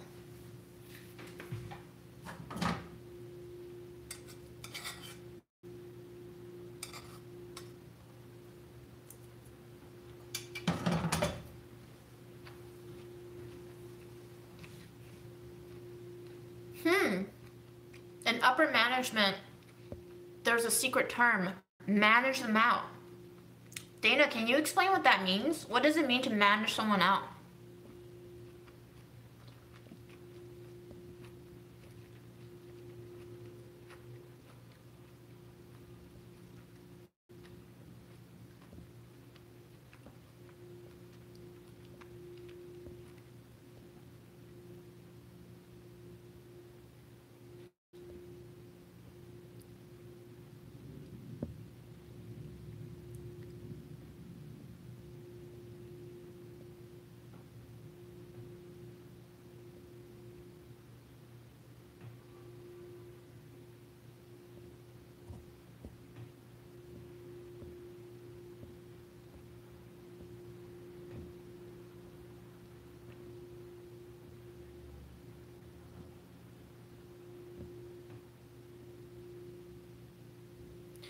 Do you feel the truth is not being reported accurately after the articles have come out? Like, listen, nothing is accurate, right? Like, even my interpretation of the events are not so-called accurate. It's not objective. It's just how I interpret them. There is so much unsaid, and due to the lack of transparency in communication, I don't have my questions answered.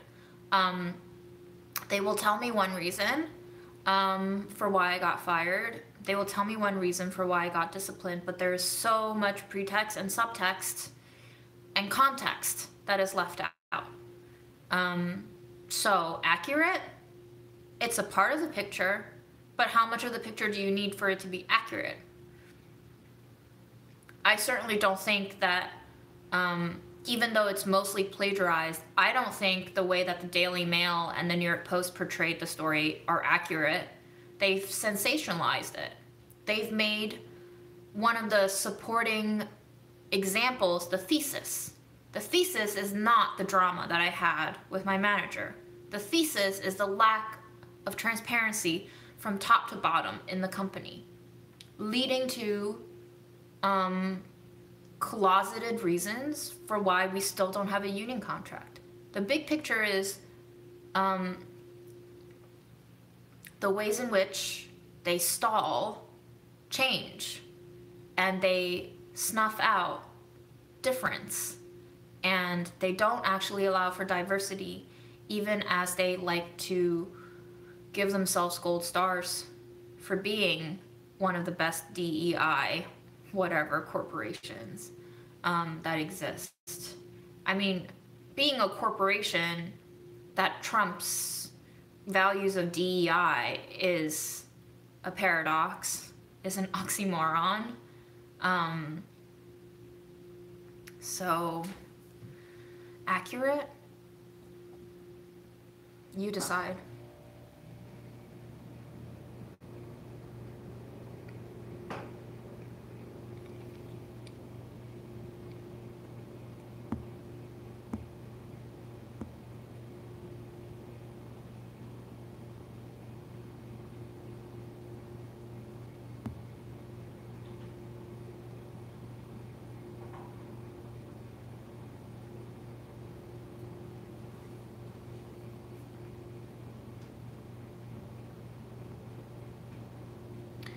Manage out employee means process could include criticizing an employee's work repeatedly and never giving them credit, not supporting them in learning or developing, keeping them out of communication loops, ignoring their requests, or making their life at the company difficult in general. Which is funny because those are basically a reworded version of HR's claim that I had offended their anti-bullying code of conduct, which is a screenshot that I still have on my Instagram grid. The email that HR sent to me after the disciplinary meeting took place. They accused me of bullying my manager. All those things that they accused me of doing to my manager, they have done to me. Hilarious. The absurdity. I must develop gills, or I will drown. Um,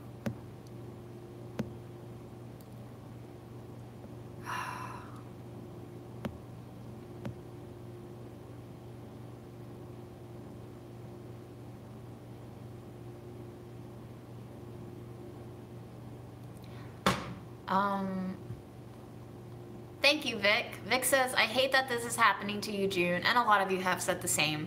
You are such a light, and I'm incredibly proud of you for standing up for yourself. And like, Vic, yeah, it's a shitty situation, but like, I'm not sorry that this happened to me because I have learned so much in this process. I don't hold any grudges anymore because this is all out in the light now, and I'm able to see it for what it is, and I accept it. I accept that this is our reality. I also accept hoping for change in the future. I want all of us to not have to deal with this hierarchy one day. Hopefully we can all see that we might all be better off in terms of happiness if we got rid of these kinds of hierarchies. I don't mind having managers, but I mind having managers who can't be honest with me about themselves as human beings.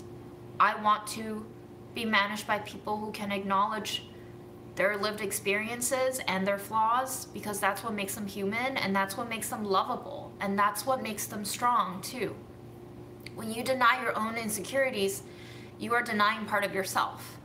And when I work with people who deny parts of themselves, I am not working with the whole person. I'm only working with part of the person, and part of that person is warring with themselves.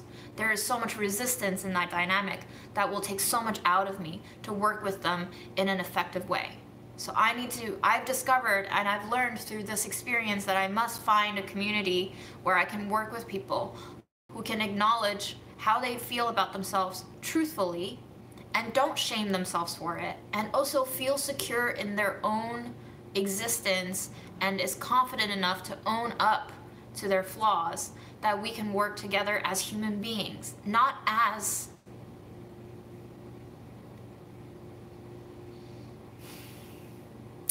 actors. It's just too much work to handle so many splintered selves.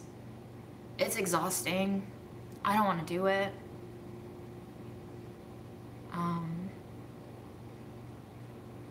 I just want everyone to be happy, like truly happy, and to know what happiness means for them first, to define it for themselves first. Like, that would be amazing.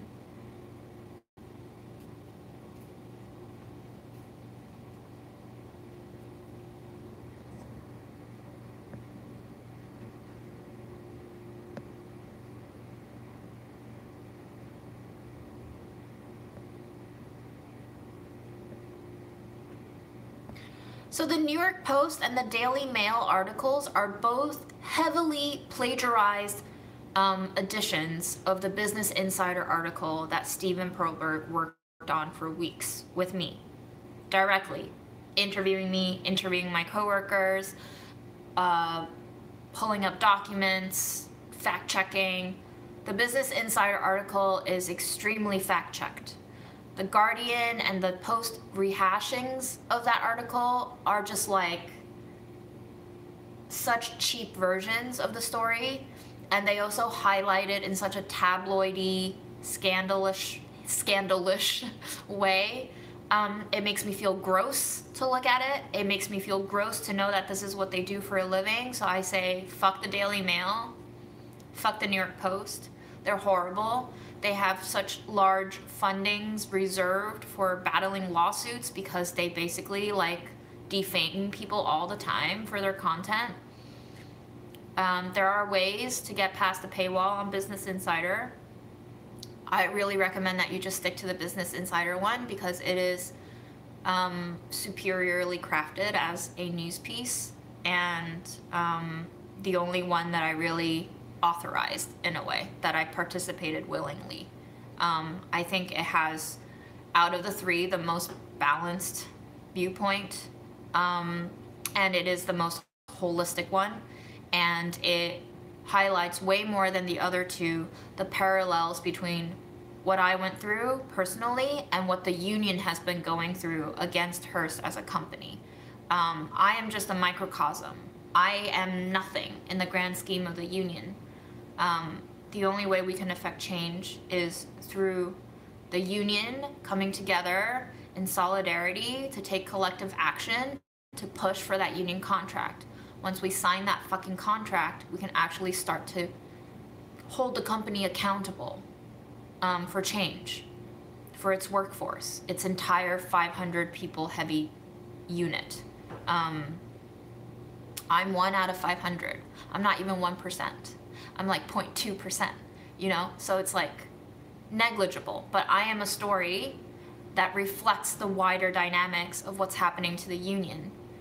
The union is repeatedly getting shut down for its requests for improvement in the workplace, and we are being gaslit over and over again about how we're just too needy, we're too bitchy and whiny, and we don't deserve any of these things, and how dare we ask for these improvements. It is the same dynamic that echoes from the personal to the greater union-wide push for change, not only within Hearst, but across the entire industry of media and beyond media. All industries deserve to have higher standards of living. If we are living in 2023 and we continue to have these more efficient ways of production, why is it that we are so still continuously burning out as workers? Why are we still working so many hours without a pay increase to match? It makes no sense, right? We're working just as hard. Inflation is going bonkers. We're not getting paid the same ratio of like expenditure money. We're getting paid with 1 or 2% raises, but food is 8 to 10% higher. Like, something doesn't make sense here. I don't know where this money is going. Not to the people doing most of the work.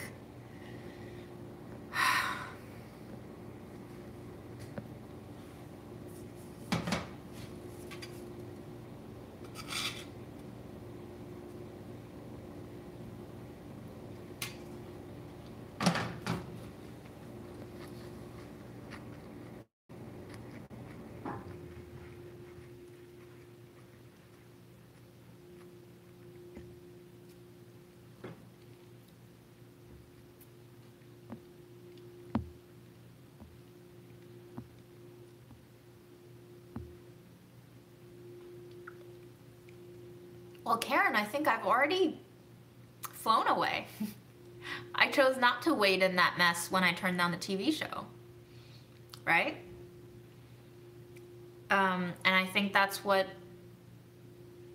made them scared of me, maybe, because they saw that I wasn't scared to walk away.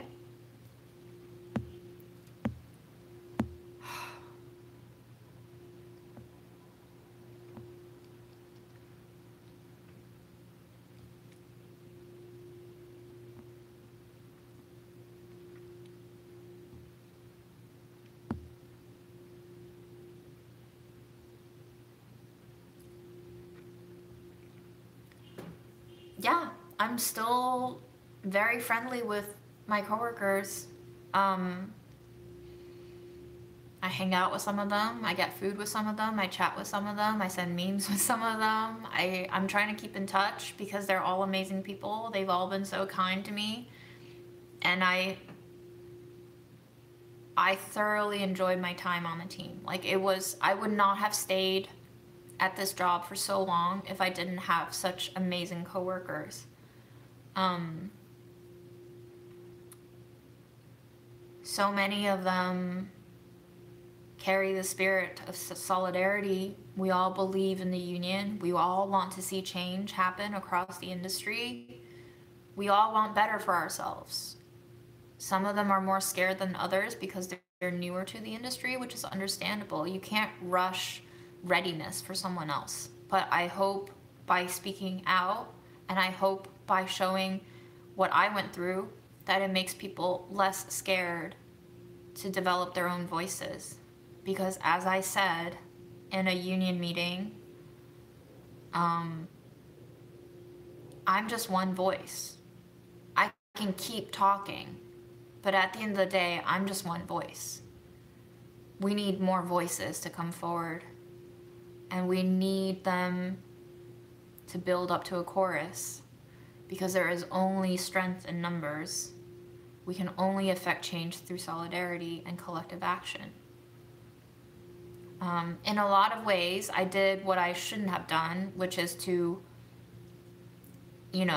forge and stand my own ground alone.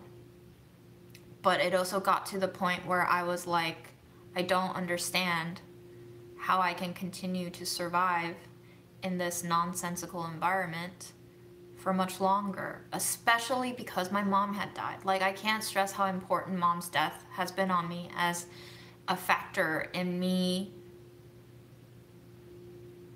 identifying what I needed to do for myself.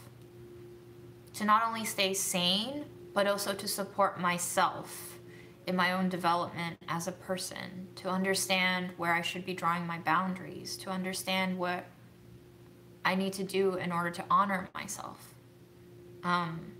Because in honoring myself, I feel like I am honoring mom. Mom would never stand for me being bullied.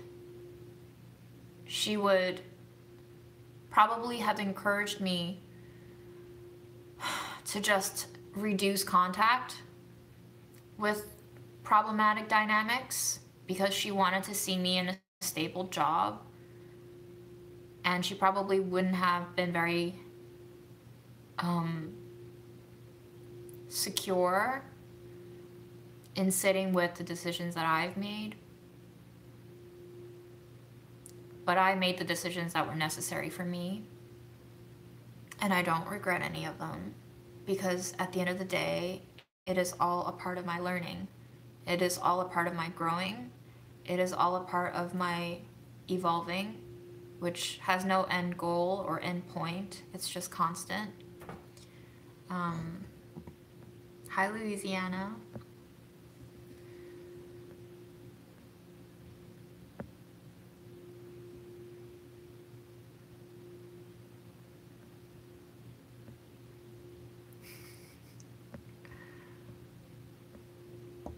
Sorry, did I say The Guardian? The Guardian didn't. It was gosh, I keep mixing them up. It was the Daily Mail and the Post. I don't think The Guardian ran a story. But the Guardian did publish a story with an interview with me about a month ago, I think. That interview was done in August, before I had been terminated. So, a lot has happened in the past half year. A lot has happened.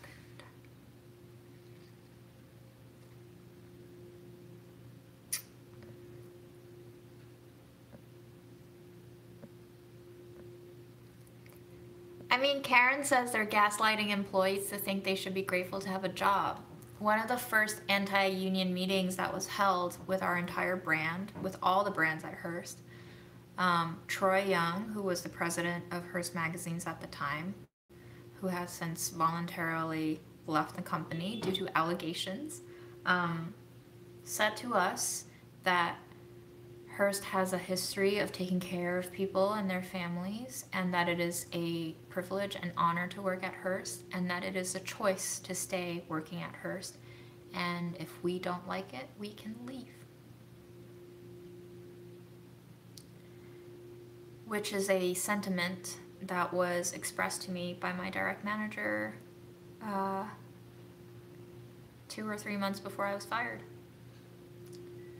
So when I say it's a top-down culture, it's a top-down culture. It's not just about 1 or 2 managers. It's not just about 1 or 2 people. It is the entire script that this machine is running on.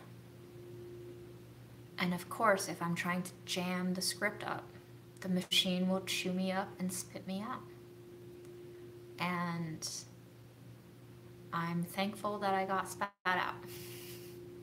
Because I sure wasn't going to be much better staying in that machine.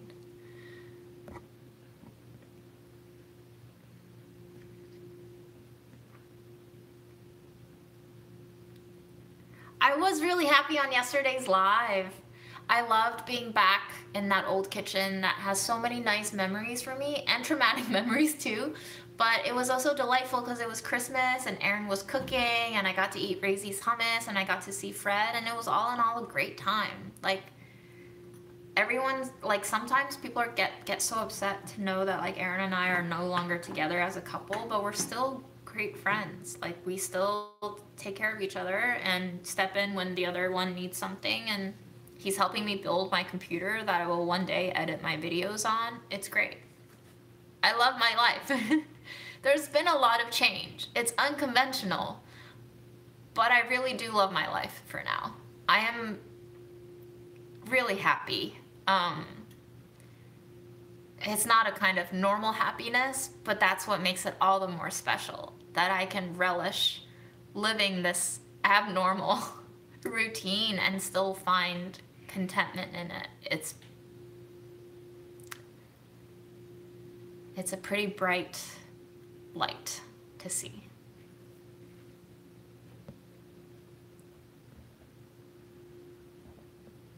Yeah, and I did move like right before I got fired. So it was really strange timing. I was like, oh, cool. So I don't have a job anymore to pay for this new place. Got it. Cool. But I'm doing okay. Thank you for asking. And like a bunch of y'all just donated cash monies to me to get me my Birkenstock boots. So that's been ordered. I'm excited to wear them and show you guys what it fits like. Let's hope it fits great. So thank you for your Christmas present. And I'll be fine. Truly, I will be fine. I may be rash, but I am not yet that rash to put myself on a limb and not have a security net for myself. Mom is still in here. Even as much as I rebel against her all the time, she is still in here. She is solidly implanted in here forever until I die. So, I can't leave that responsible mom behind.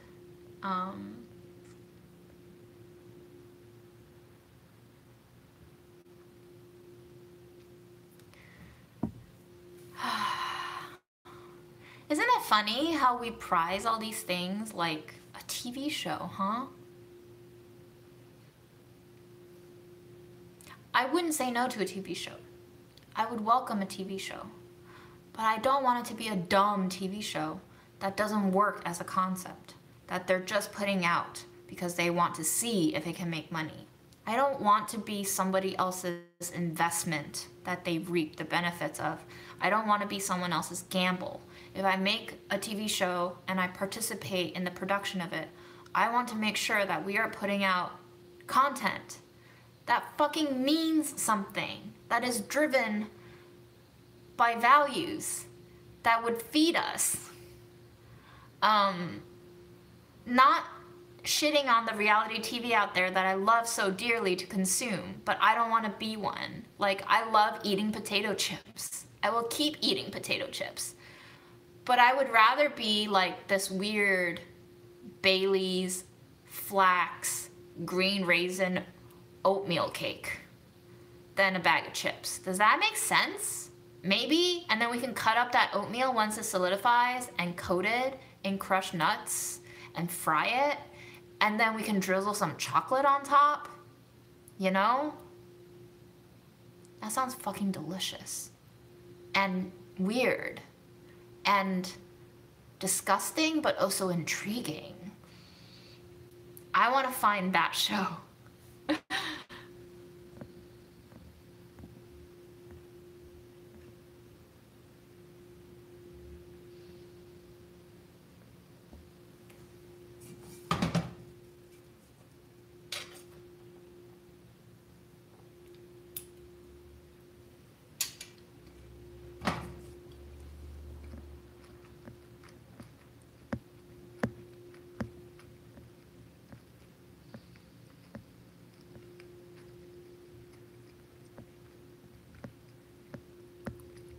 I'm still reading comments from 237, which is like 8 minutes ago.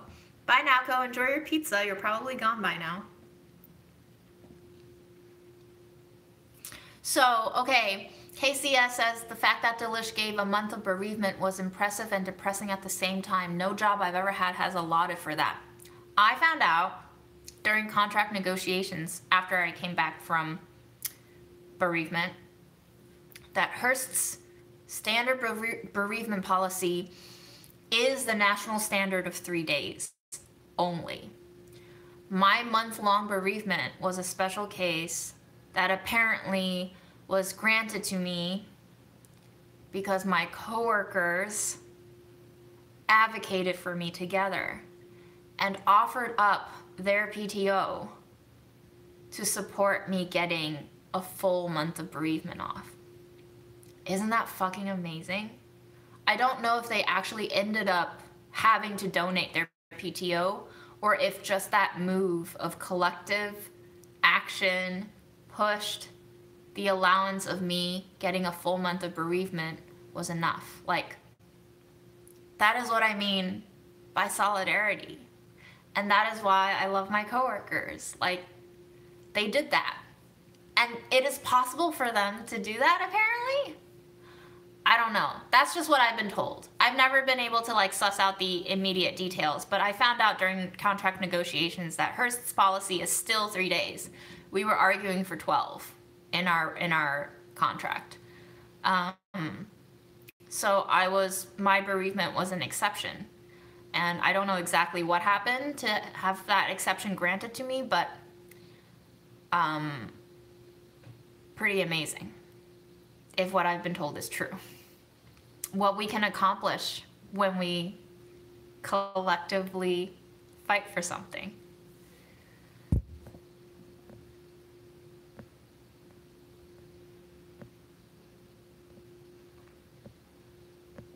And if I didn't get that month-long bereavement, I would have quit on the spot because there was no way for me to handle all of mom's shit with the PTO that I had left, which was like 3 weeks.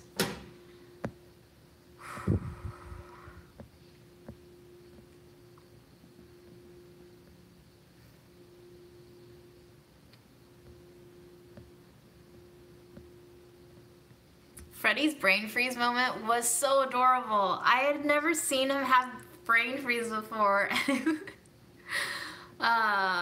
Yes. Yesterday's live stream was great.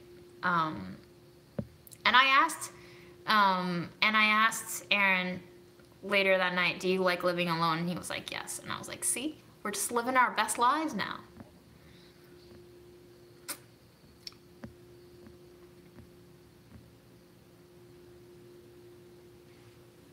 I'm also glad that I stayed with Delish for as long as I did because once we hit the pandemic, my role changed so drastically that it turned into a very different arena. And I was able to develop all these skills of learning how to shoot my own video. And I learned that I had a visual angle to shooting video on my own that was not possible before in a studio setting. So I'm grateful for the opportunity. And no regrets, right? Je ne regrette rien.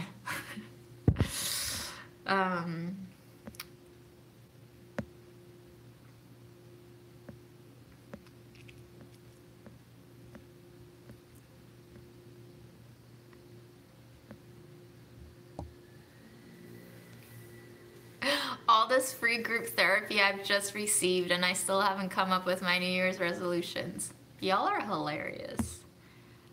Yes, my Venmo is thank 9 stars.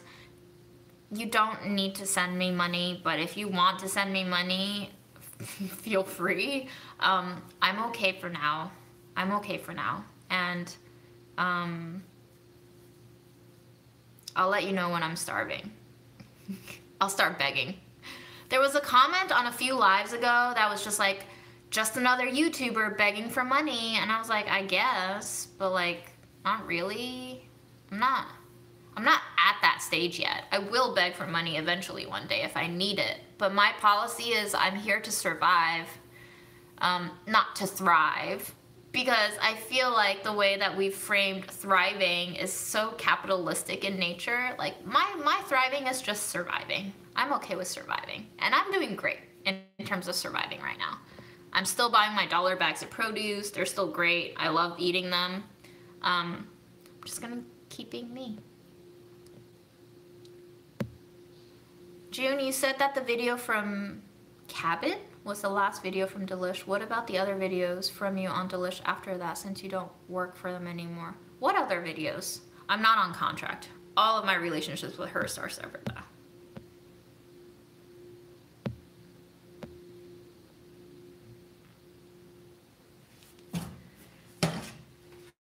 Some people have been, I don't even know why or how, or if they're just like smitten with me, but some people have been comparing me with Nigella. Like, damn, that's a comparison.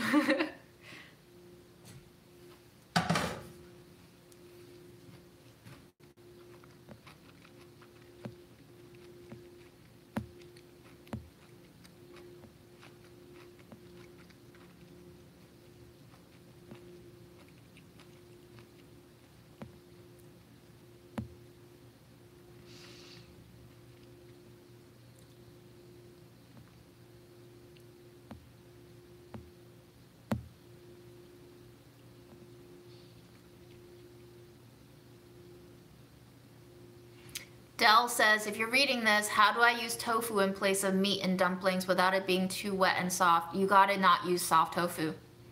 You have to use extra firm tofu, and you have to press the shit out of that. You should probably stir fry it beforehand. Or you should actually just buy this. TVP, textured vegetable protein. You don't have to buy the Bobs, but they are worker owned, so I support Bobs when I can. They are kind of more expensive, but TVP is great. You just rehydrated it, and it just tastes like ground meat. Obviously, you have to season it with fat and spices, but way better than trying to crumble up tofu that might be too mushy. PTO is pay time off. Oh, you answered that. Right.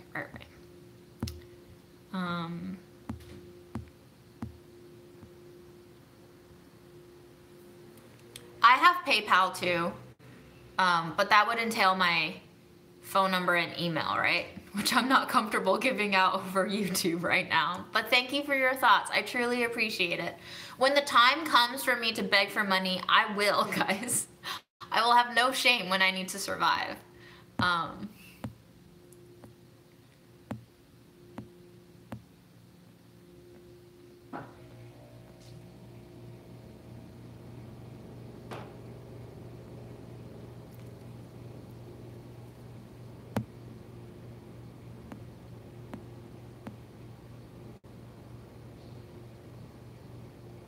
You guys have so many comments. I'm still behind. Holy shit. I was actually talking with my friend Samira the other day regarding this YouTuber begging for money stereotype. She was telling me how like insane it is, how different my Instagram is. And I was like, why? And she was just like, I don't know. It's just like you don't have a persona. And I was like, I do have a persona. Like, I'm June, right? But she was like, you're not like selling a persona. And I was like, yeah, that's true. When you see me sell shit on Instagram, know that June is over. Doesn't mean that I won't support brands. Like, I will still tell you products that I like to use. But if you see me selling shit on Instagram, a part of me has died. Just letting you know now. I don't want to get to that point. I'm gonna see if I can try to stay independent for as long as I can without having to hawk out for sponsorships, but the day might come. We'll see. I don't know. It might be too like innocently stupid of me to think that I could coast on without it, sponsorships, but we'll see. We'll see.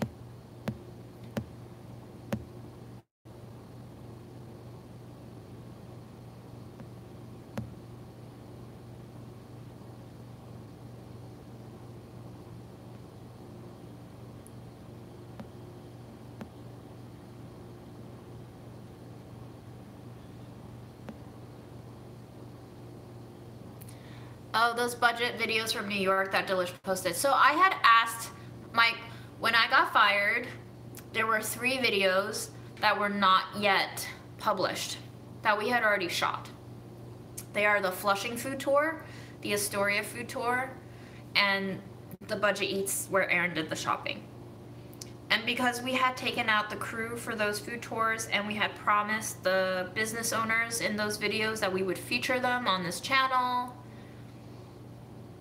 I was like, we have to put them out if you can. And so having also shot like 6 days of footage for that Budget Eats, I was like, the people deserve closure. I deserve closure. Like, we worked hard to get that work done. It would suck if they would never see the light of day. So I was actually the one pushing Julia to try to convince the higher ups that we should publish them, because they were afraid that I was going to be like, what are you doing? I got fired. Why are you still putting out my content? I actually wanted them to put out the content because I wanted the audience to have it. I wanted the team to see their work manifest. I wanted to selfishly see my work out and consumed. I wanted to see the business owners supported with exposure, and I wanted closure, because I think the last Budget Eats in my kitchen was shot and edited in such a way that it felt like a natural ending, and I wanted that to exist. So that's it. Those are the last videos. I will never be making videos for Delish ever again.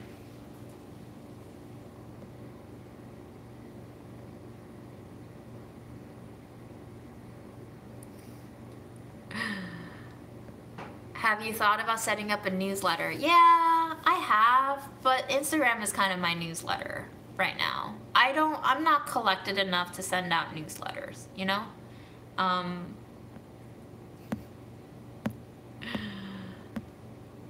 What would I write about?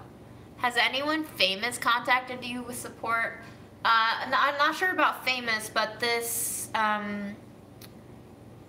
lawyer from, I think the organization is called Standing with Asian Americans, reached out and offered support if I wanted to ever litigate based on grounds of discrimination. And something in me did not feel like that was an appropriate move for me. One, I've seen Hearst at work with their lawyers. I don't want to give away any more of my soul and brain to drama. Secondly, this isn't about identity politics. Yes, I'm Asian. Yes, I'm female. Could those factors have factored into how I was treated? Quite possibly. No evidence to say yay or nay. It's just there, right? That's why white supremacy culture is such a thing. I know it's like scandalizing almost to call it that, but like historically speaking, the history of how these traits formed in the structures that we have now were race-based, were European-based. Now everybody does them. I contain white supremacy culture traits too in my actions. I'm trying to unlearn them. It's not easy. I've lived my entire life holding on to them as values. But I don't think this should be an identity politics thing. This is very much a case of a worker demanding something, the company not willing to provide her with it, and then punishing her for demanding change. It is more in line with retaliation for union activity than it is identity politics discrimination. And I'm not saying there is no discrimination. I'm just saying I want the focus of the story to be on how much this company fears unionizing and what that would mean for their future. That is a fight worth fighting, because that is a fight that can get all of us on board in solidarity, in total collective action, because it goes beyond just the individual identity of being Asian, being female, being whatever. It is material means and context and situation that affects all of us. So that's how I'm viewing it, and that's how I want to push the narrative forward, because I want to see this industry change. It's not just about me and how I was treated. It's about how everyone at that company is being treated. It's how everyone in this industry is being treated. You saw what happened with Bon Appetit. Yeah, people left Bon Appetit. They got canceled. They hired BIPOC talent and editor-in-chiefs and whatnot. And now what? They're still fucking unionizing. Like 2.5 years have passed. Not much has changed. They are still fighting for material changes as workers. So in this particular way, identity politics very much actually destabilizes the collective action nature that we need to instill and build and solidify in order to actually move together as one. And I'm not saying we ignore our identities. I'm not one of those people who are like, I don't see color. I fucking see color. I want to cherish all of the colors that we have. I want to use all of the colors to fucking paint a gorgeous palette. The most beautiful scene you've ever seen. We gotta use all of these colors. But I want us to work together to build this painting, you know? I don't want there to just be one color. Because that is actually isolating and defeating, and in a weird way, it hones in on the smaller bits and details rather than zooming out and showing you the whole picture. And I think we need to see more of the big picture in order to move beyond the frame. If we keep zoning in to particular identities, we will never move out of the frame. And right now, this frame is trapping us all. And I want to get the fuck out of here, bro. I don't want to be in this fucking frame anymore. I need us to bleed. Bleed beyond it.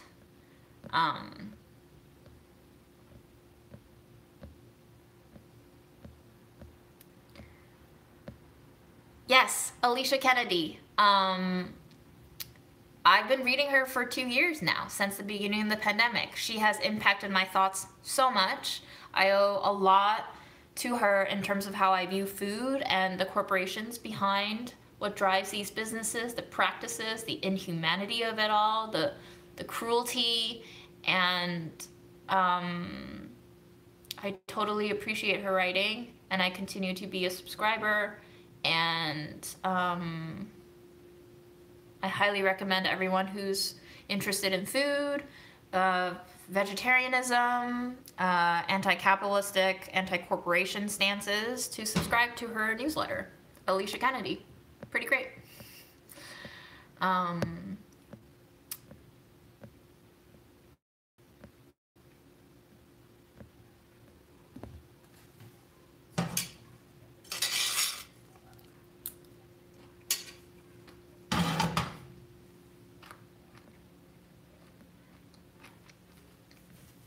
Have a good time walking with your kids.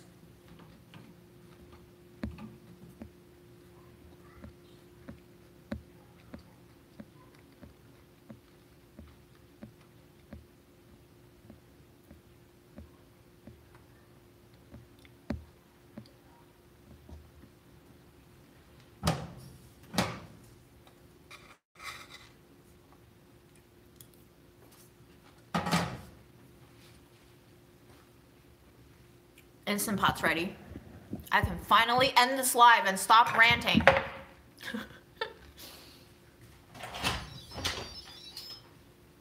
Wow. Wow.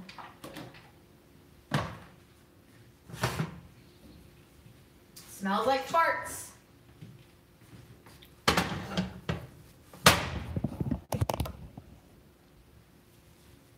Mm-hmm.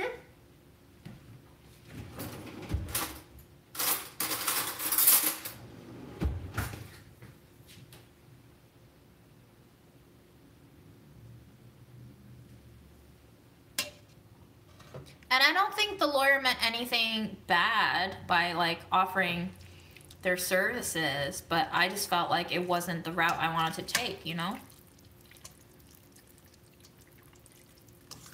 Yes, dumpling dough should be shaggy and crackly, but wet your hands and keep kneading until it's smooth, okay? It's fine to have a few cracks, but not if it crumbles. You want it to stay together.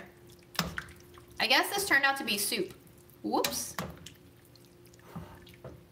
And yeah, Del, you should be kneading for 5 to 10 minutes. Take breaks in between, or just let it rest and come back to it after an hour and keep kneading again. It should not have huge cracks in it. It's fine if it has 1 or 2, but it should be holding together cohesively as a dough. So kale, crushed tomatoes, these peas, and caramelized onions, and spices, and I think that might be it. Bye, Karen.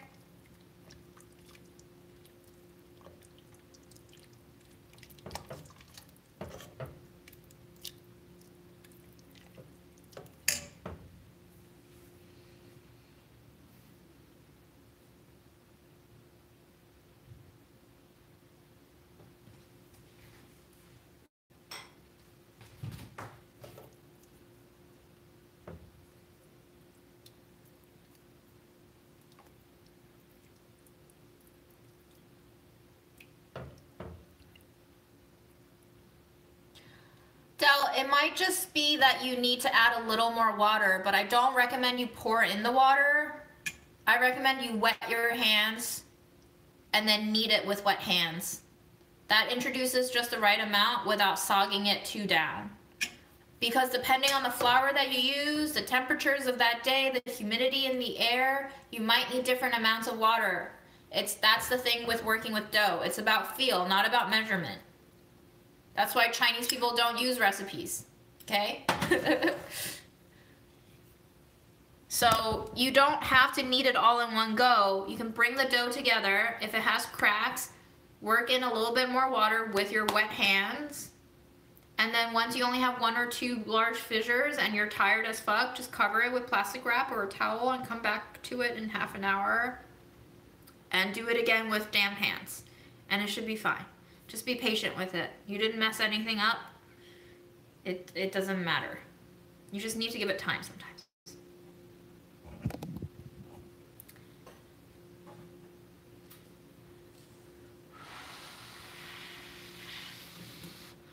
KJ, I will do grocery hauls. In fact, my next big video for myself will be an H Mart haul, but I don't think I will do deals based anymore. I'm kind of tired of like price based things. I know it gets the clicks on YouTube because everybody's obsessed with price, but like your mileage may vary, right? It's not really practical. You go to any Budget Eats episode, you'll see in the comments people saying like they can't nearly buy this much, or they can live on $25 for a whole month in like some Southeast Asian country where the currency exchange rate is like different. So it's like I will shop what I shop, and it's going to be hyper local, and it's not going to be applicable nationwide, but I'll still cook shit with it and take you places, and I'll just make whatever I make, and you decide if you want to watch it, and then I'll decide if I want to keep making it.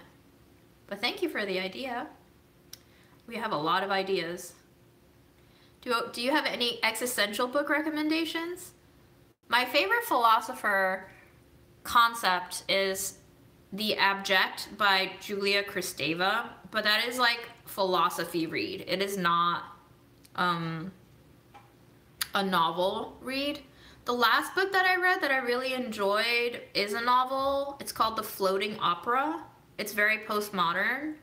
I identified with the main character a lot, but it is very postmodern in that cheeky, detached, piecemeal way where it's not really like a linear storyline. So if you enjoy that kind of jokey atmosphere and unreliable narrator, The Floating Opera might be cool. I don't want to really go into a stranger's house, honestly, and to shoot that myself would be really hard because I would have to shoot like interactions with complete strangers I've never met before.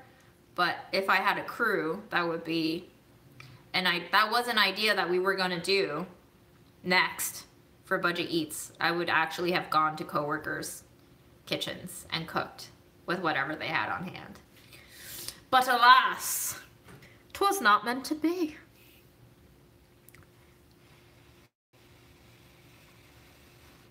This channel has been monetized for a year now, baby. I just don't make enough off of ads to go full time yet, but the content has been monetized. But you can definitely get an ad blocker to block the ads. I don't care. Do whatever you feel like doing.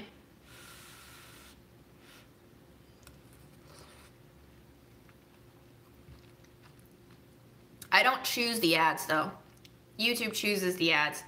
I just choose whether or not to monetize the video. They put the ads where they want to put them. I think I can go back and after the fact and change where the ads are placed. But, ooh, this is delicious, y'all. The tomato has kind of melted into the kale's woodsy flavor, but then the anchovy broth with the mushroom umami is giving it this almost, oh, I guess I put cinnamon sticks in it. Yeah, it has like a very star anise sweetness curve to it. Like licoricey almost, but not quite. I guess the fennel helps too. Yes, this is a new tattoo. His name is Patty. This is very soothing and comforting on a very cold day in my drafty apartment. I highly recommend tomato kale pea soup if you like all of these things. I can say tasty all I want now. You're so right. Oh my gosh, my world has changed. Well, I've always been able to say tasty on my own channel, but it was in fact a banned word at Delish.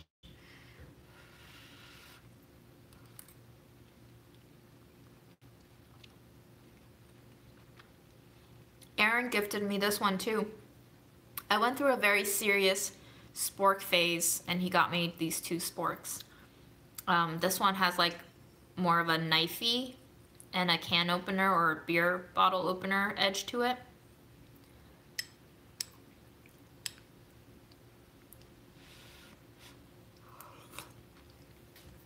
There were so many banned words that we weren't allowed to use. That was also another thing that like I put up with. I accepted it, but I never liked it. Like we couldn't say anything to do with the mouth, like mouthfeel. Mouthfeel was a banned word. Oh man. Oh boy.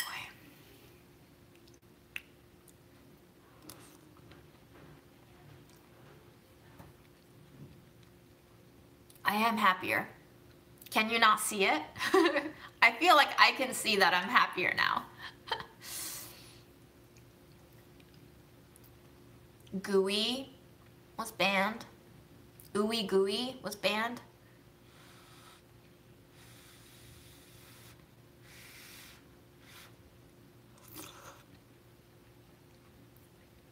Moist. Moist was banned. Moist was banned. Moist. How many of you are triggered right now? Sometimes there just isn't a word in English that's better than moist. Like, what do you want me to say? This cake is wet? This cake is soft and buttery, I guess? I don't know.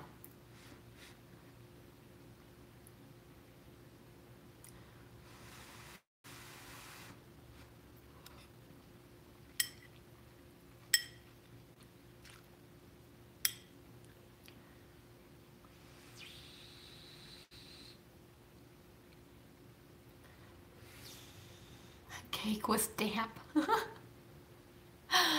damp cake. I have made many a damp cake. No joke.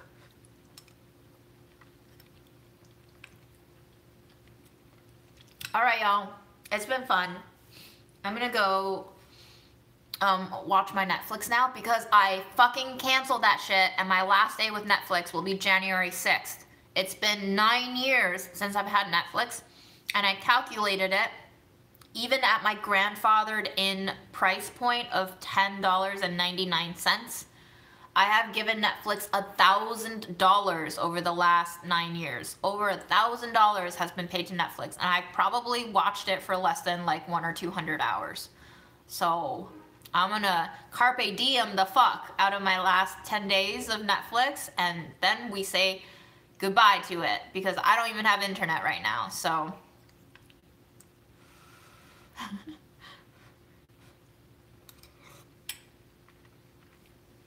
It has been so fun ranting with you all. Thank you so much for joining me on this lovely Monday. And, oh, Borneo. Borneo? I'm not familiar enough with that country to even know what it's pronounced like. But yeah. Thank you all for being my parasocial friends, and for all of your support, and for all of your free money that made boots possible for me.